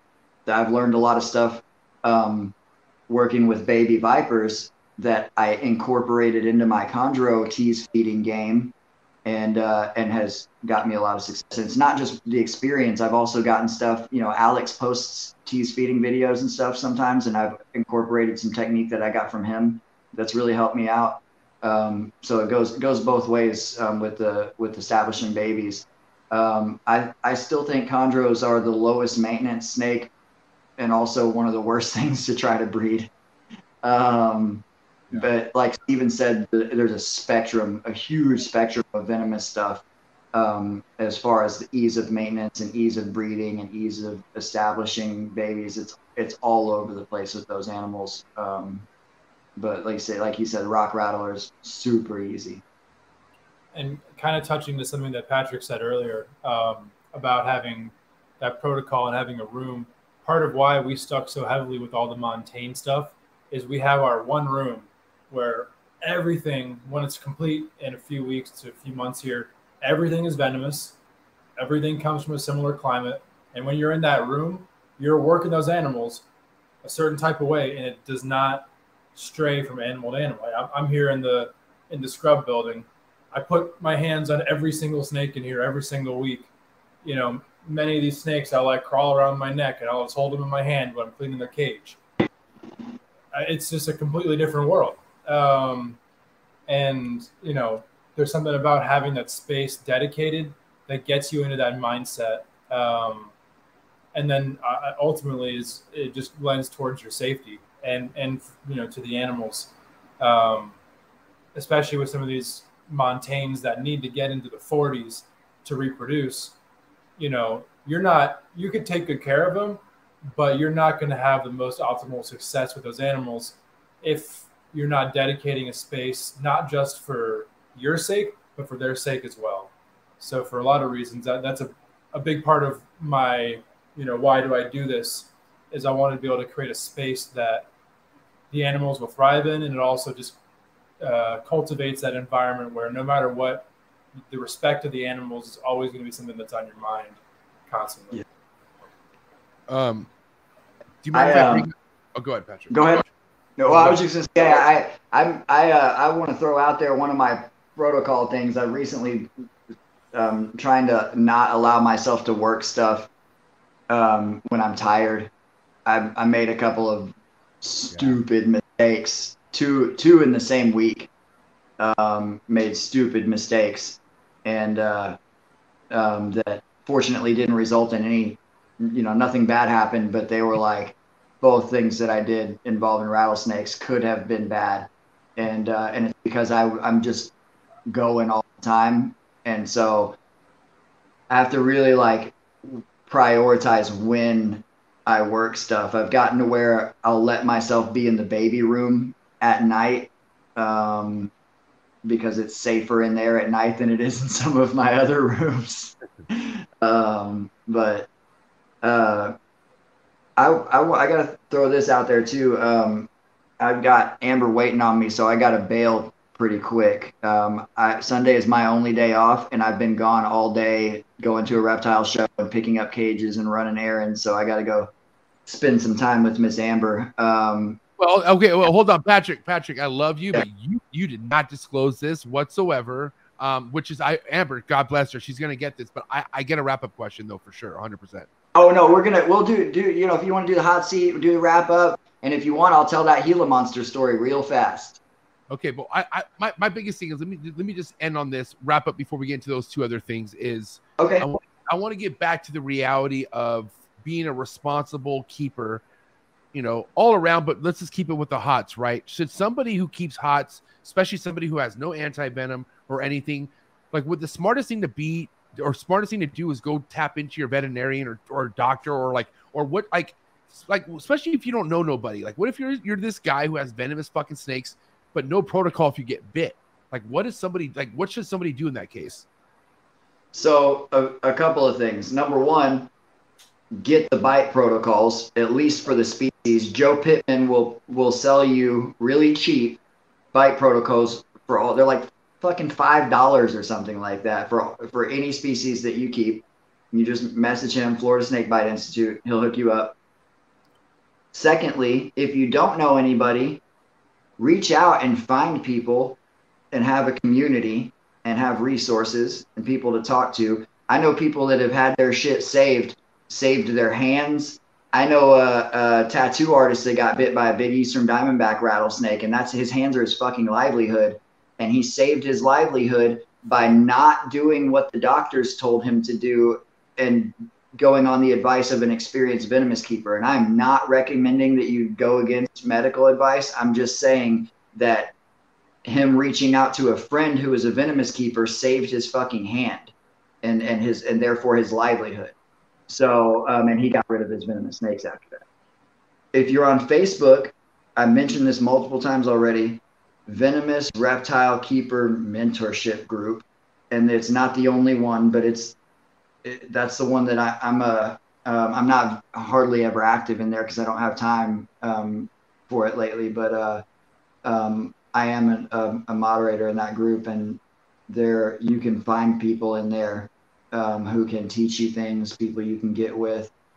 And, it would be ideal to have anti-venom on hand, but that's not just for your safety. It's so you're not depleting local zoo stock, because if at the hospital, they're going to have Crofab. That's it. Or Anavip.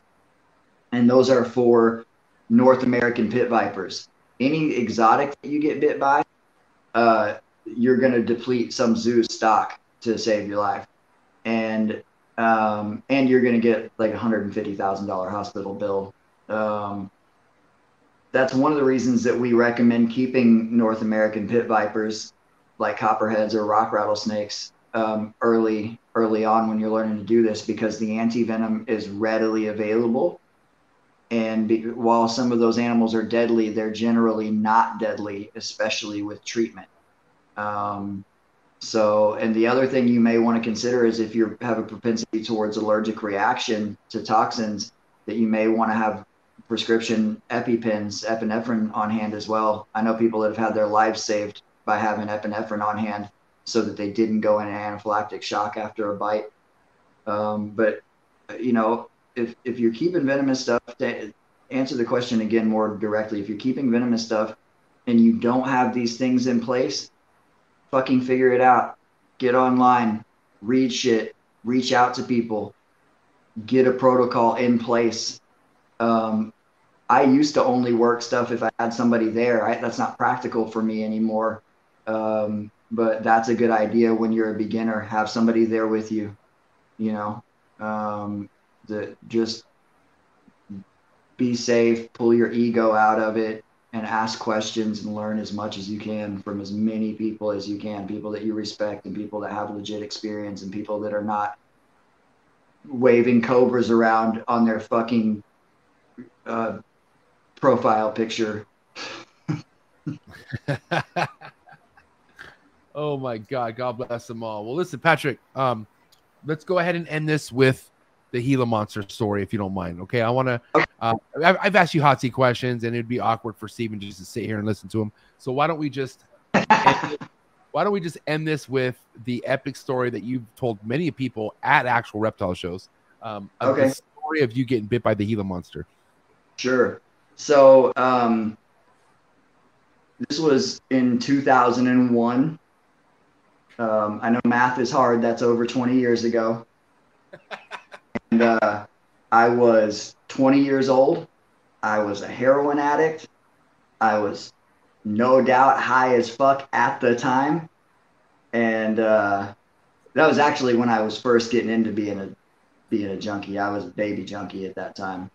And I had the Gila monster, this beautiful adult female Gila monster, and my buddy Mike actually was keeping her at the time.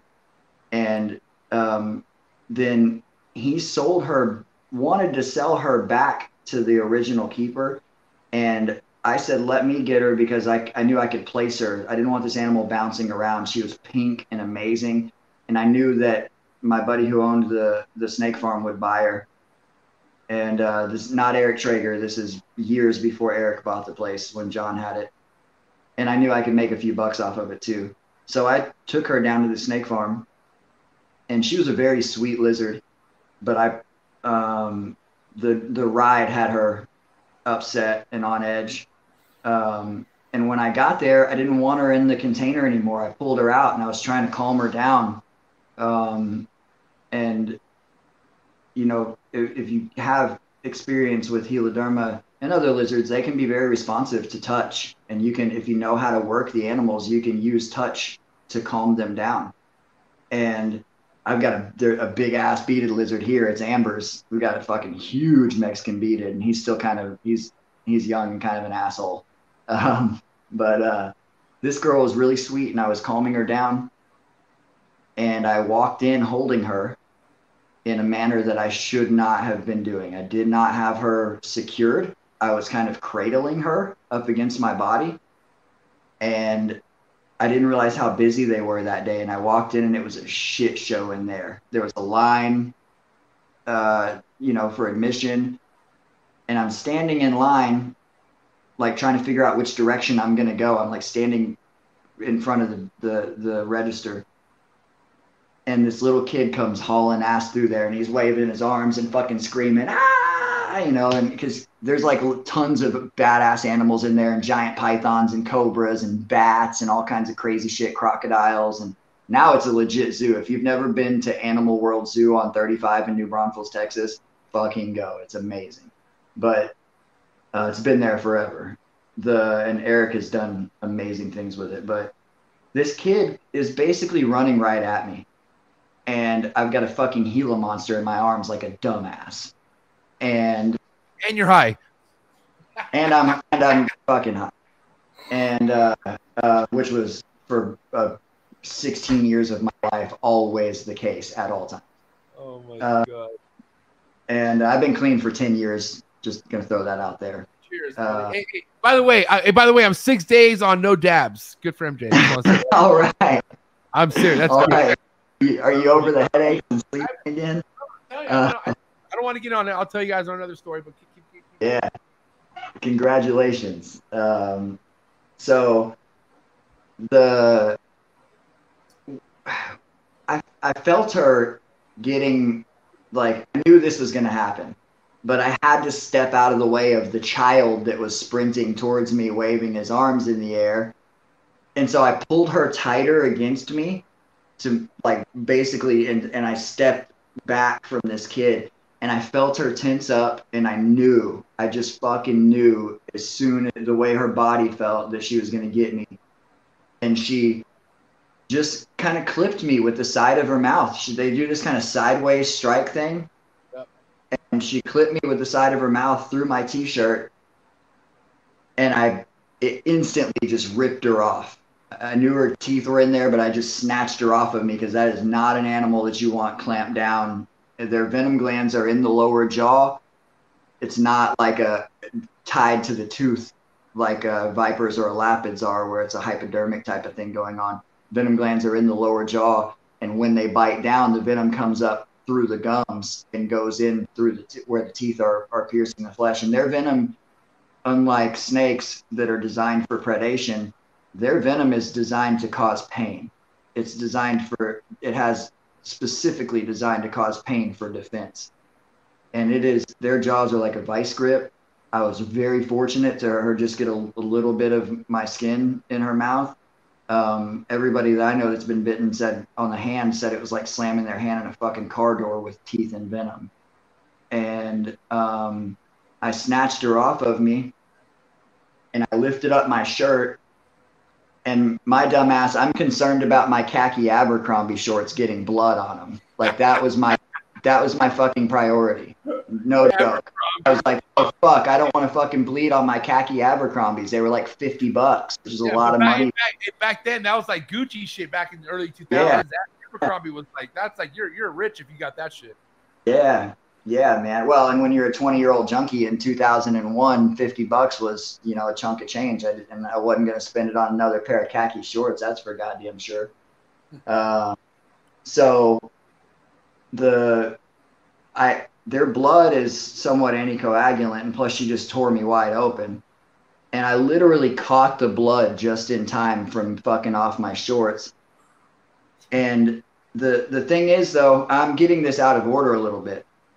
Before I stopped the blood, the guy behind the counter, this was the slickest shit. The guy behind the counter, he's the only other person that saw this occur. Nobody else standing around even ever saw the lizard, because I thought I was being kind of concealing it myself once I realized how many people were in there. And I'll reiterate that I'm a dumbass and all of this was fucking stupid. And this dude, his eyes got wide. He knew I got bit. I see his eyes get wide. This motherfucker, in front of all these people, reaches over, grabs the Gila monster from me, pulls out a drawer from underneath the register and slaps that bitch in there and slides it shut in like a fraction of a second, dude. Nobody saw this happen. We're surrounded with people. I get bit. He grabs a fucking lizard, throws her under the register, and fucking nobody sees it. And so that's when I lifted up my shirt and caught the blood and saved my shorts. And I went running to the bathroom, and the blood was filling up my hand and dripping off onto the floor. It was pouring, like had filled up my palm and dripping onto the floor. And I get back to the bathroom, and these guys are on this shit. They have lots of dangerous animals here. John's son, who was like 10 years old at the time, he's right behind me with a fucking first aid kit. Like literally followed me into the room with it. He wasn't even standing there when it happened, and the motherfucker follows me into the bathroom with a first aid kit. I was like, God damn, I got bit in the right fucking place, you know? And they have a basin sink back there, and when the water hits that blood, dude, it was a mess, man. The whole sink was full of blood, and I'm dumping fucking alcohol and peroxide and dial fucking soap on it, and I had these big nasty gashes because I just snatched her off. Her teeth were in me. I just snatched her off of me. Show us the scar. Show us the scar. Let's see the scar. I bet we can see it. Let's see it. He wants to show his body off. Right there. Can we see that? Right there? Yeah, I can see it. Damn. So that's where her teeth like clamped in, and then oh yeah, I can see it on the screen there, yeah. And that's, I mean, that scar is still there from 20 years ago, 21 years ago. That was September of 2001. And yeah, I got it all cleaned up. It was super painful. I bandaged it up and like literally like wrapped tape around my torso to like keep the gauze on it. And I had to change that a couple times because it kept bleeding. And the bite was actually not very painful. But when the venom started to kick in, dude, it was rough, man. It felt like every time my heart beat, it felt like somebody was hitting me in the ribs with a hammer. It was throbbing like. Did you puke? No, did not make me nauseous, but I started sweating and kind of cold sweating, and my face turned red, and then my this kind of reddish purple started kind of spreading out from my side and kind of ran across my chest and up my neck. And like a really, really bad sunburn is kind of what it looked like. And it was not, there wasn't really much of any other symptoms other than that pain, the throbbing when my heart was beating. The redness was it. And like say I got clammy and kind of sweaty, and people kept asking me, "Are you all right?" And I'm like, yeah, fuck, I'm all right. I was not all right. I played it off like all right. And it later, I don't know if this is because I was a smoker and because my health was not in great shape or whatever, but it went necrotic. And maybe it was just the venom caused enough tissue damage, but it turned black and I could smell it, and the skin was like sloughing off. Like it was fucking nasty bite, dude. God, bro. Yeah. And I remember, but you know, I sold the animal, and she had a nice good home down there, and I made about $450 off of it. And when I got back, I lifted up my shirt, and my buddy Mike was like, "No fucking way." And then when I went to go break off the cash to the dude who was originally, you know, who was selling her, he didn't believe me that I got bit. He was like, "Nah, bro, you got hung up in a barbed wire fence or something." And I was like, "No, dude, fucking lizard bit me." And but yeah, it was nasty. And John at the snake farm, next time I saw him, he was like, "You ever go to the hospital for that?" And I was like, "No, what the fuck is a hospital gonna do? There's not like anti-venom. What are they gonna give me, some fucking Vicodin? I had heroin in my pocket. What do I need Vicodin for?" Fuck, dude. What a fucking crazy story, bro. Yeah, man. Well, listen, Patrick, 2 hours went by pretty quick. You gave us enough. Definitely not enough. I'm going to need you back here. I have something in store for venomous type segments, and I want you involved with it. And I'm not going to give you the details right now, but I will talk to you off camera about this segment. But either way, I got to say, Patrick, we had over 60 people tapped in for this episode. What do you have to say? What do you have to say to everyone who was tuned in, really inspired and intrigued about everything you had to say about your venomous talk? First of all, thank you. It still boggles my mind that people want to sit around and listen to me fucking run my mouth about snakes. So thank you for taking the time. Also, once again, shout out and apologies to Amber for eating up our whole Sunday with snake stuff, but she understands. And thank you, Amber. Guys, if you're listening to this because you're interested in keeping venomous reptiles, go back and listen to it again and pick out the things that I said and see what resonates with you, and just be safe and don't be stupid when you try to choose what you want to work with. Make sure it's something you love. And then beyond that, you know, just take a look at what you think is going to be the safest thing to start with. There's a subject we didn't touch on that we don't really have time for, but I will mention it briefly. Some people say you can't learn using non-venomous stuff, that it doesn't prepare you. That is fucking bullshit. Don't ever listen to anybody who says that. Anybody who says that is either dumb, doesn't understand, or is repeating something that somebody else said. Saying that working non-venomous does not prepare you for working venomous is like saying that sparring doesn't prepare you for fighting. It most fucking certainly does. You can learn how certain animals move. You can learn how to use your equipment better. So, you know, work with, if you don't have experience with non-venomous stuff, probably should be doing that before you step into venomous stuff. And when you do, just be safe, man. These animals are amazing. They deserve our respect.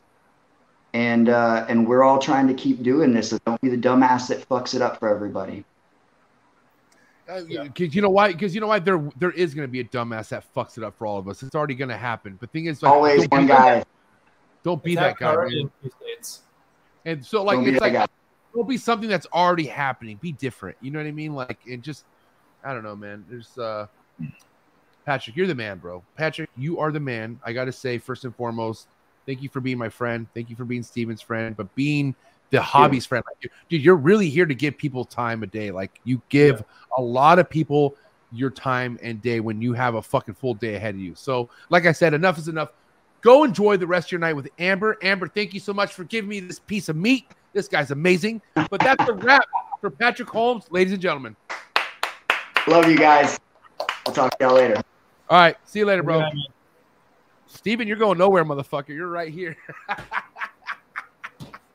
Hey, listen, Steven, I know you happen to come in late, but period. I mean, I'm glad that you tapped in. Overall, what do you think of the Texas venomous community? And what I mean by that, I was asking Patrick earlier in the episode about how come I feel like some of the best venomous keepers are all in Texas, and I could be wrong, but I mean, like, for a community base, like, I mean, do you feel like Texas has it going on better than anywhere else when it comes to venomous? I mean, they're definitely up there. I think, you know, for me, a few people that I look up to primarily happen to be in Texas. You know, like, and not to go over a topic you already discussed, but like with Kyle, he's in El Paso, and he's a drive away from the habitat of all the stuff that he keeps, or a lot of the stuff that he keeps, which is pretty inspirational. And, you know, I've been lucky enough to be out there a couple times, find clobberi and blacktails and stuff in the wild with him, and sleep in their habitat. And, you know, it gave me a much better understanding.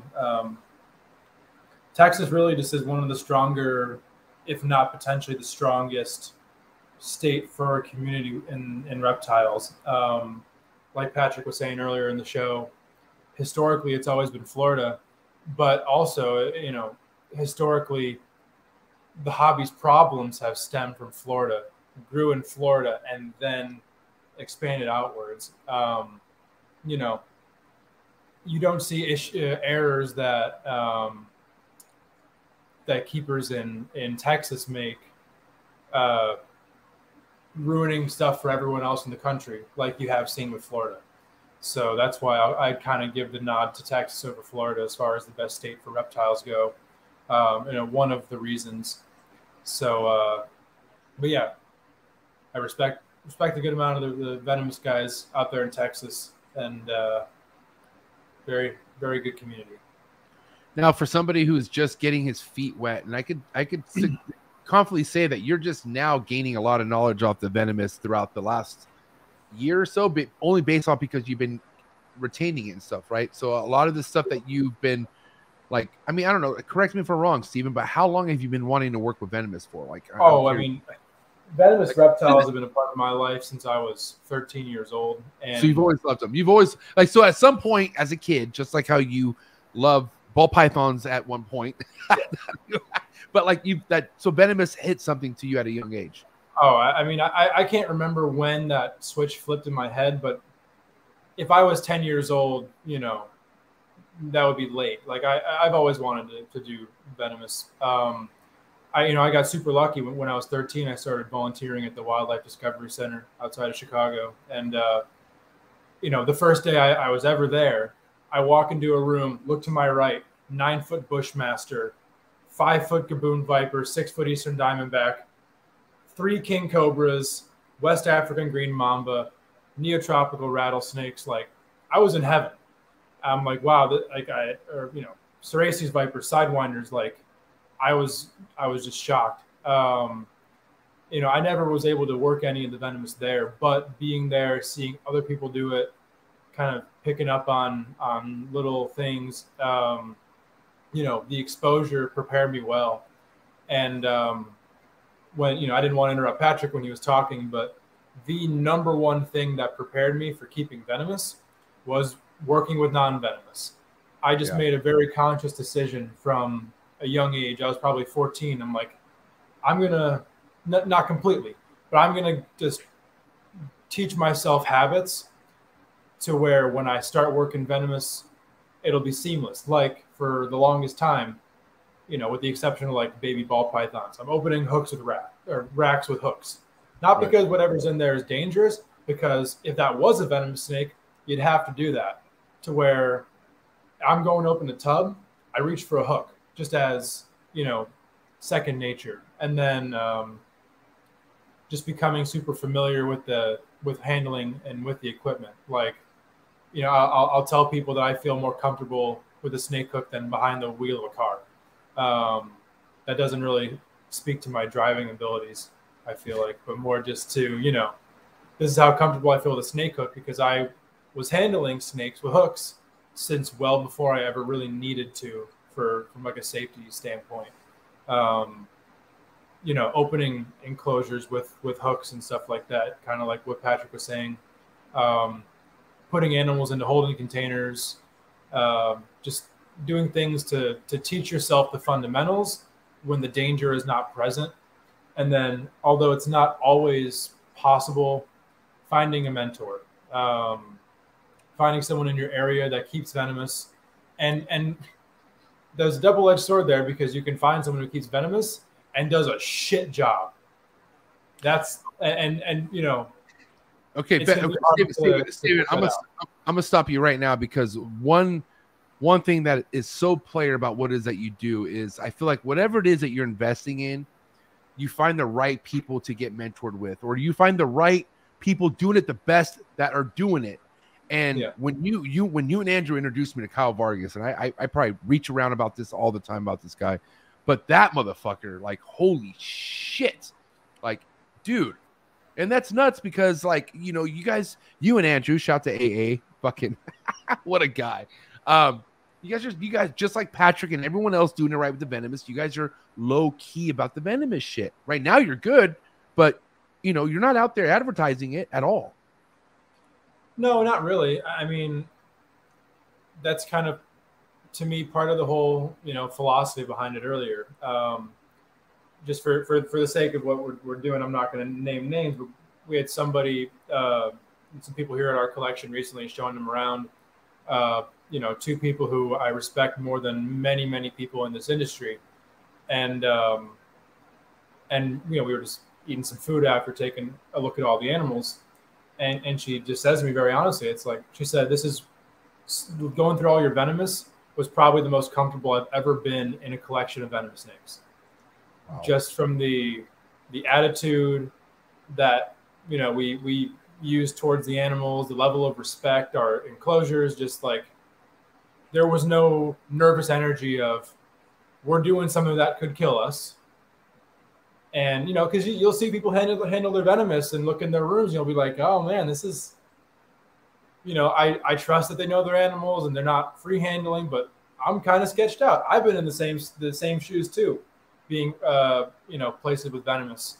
So to hear that compliment from somebody who's been in this industry longer than I have and has been around, hundreds and hundreds and thousands of people and collections, Well, this also goes back to you getting mentored by the right people. And I mentioned before you came on.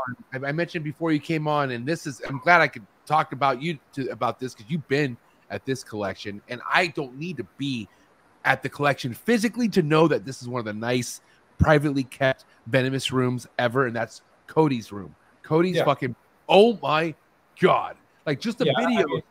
Oh my God, bro. One thing that I recommend to people, but I didn't really have, would be, find somebody who does the venomous and just be there all the time, slowly but surely kind of gain that experience. I didn't really have anywhere like that to go and handle someone else's venoms routinely, like over the course of a year or two before getting my own. But if there's one person that I would definitely credit for imparting that knowledge on me, it would definitely be Cody. I've been lucky enough to have had a few pretty full days, just seeing him work the animals, working a few myself, and just him walking me through every step of it. It says a lot about somebody when they can't, when they're not only, taking care of their animals, they have great setups, they're breeding, but especially with the venomous, when they can explain to somebody else everything about how they're doing it. Right. That to me kind of really shows mastery in your craft when you're not only able to do it, but you're able to teach somebody else up to your level effortlessly. And Cody's really a teacher at heart. Not to speak for him, but that's really, one of the things he's most passionate about within reptiles is, imparting that knowledge, and partially because he knows, and it's just the truth, that there are so few people out there that really have good information to give. And you know what's, I don't mean to cut you off, Stephen, and I'm just saying, and one of those people is like our guest tonight. Like, you want to talk about somebody with information that give, like I was saying, how much time this guy gives to people. Anybody, you don't need to be somebody like this motherfucker. If he feels like you are wanting to learn and you have passion behind your question, this guy will give you more than an answer. I'll tell you that much. Yeah. And I can't commend Patrick enough for that. I'd like to think that I'm okay at that, but I know that I can't nearly touch Patrick as far as the attention to new people and questions, and just being somebody with information and who's willing to give it.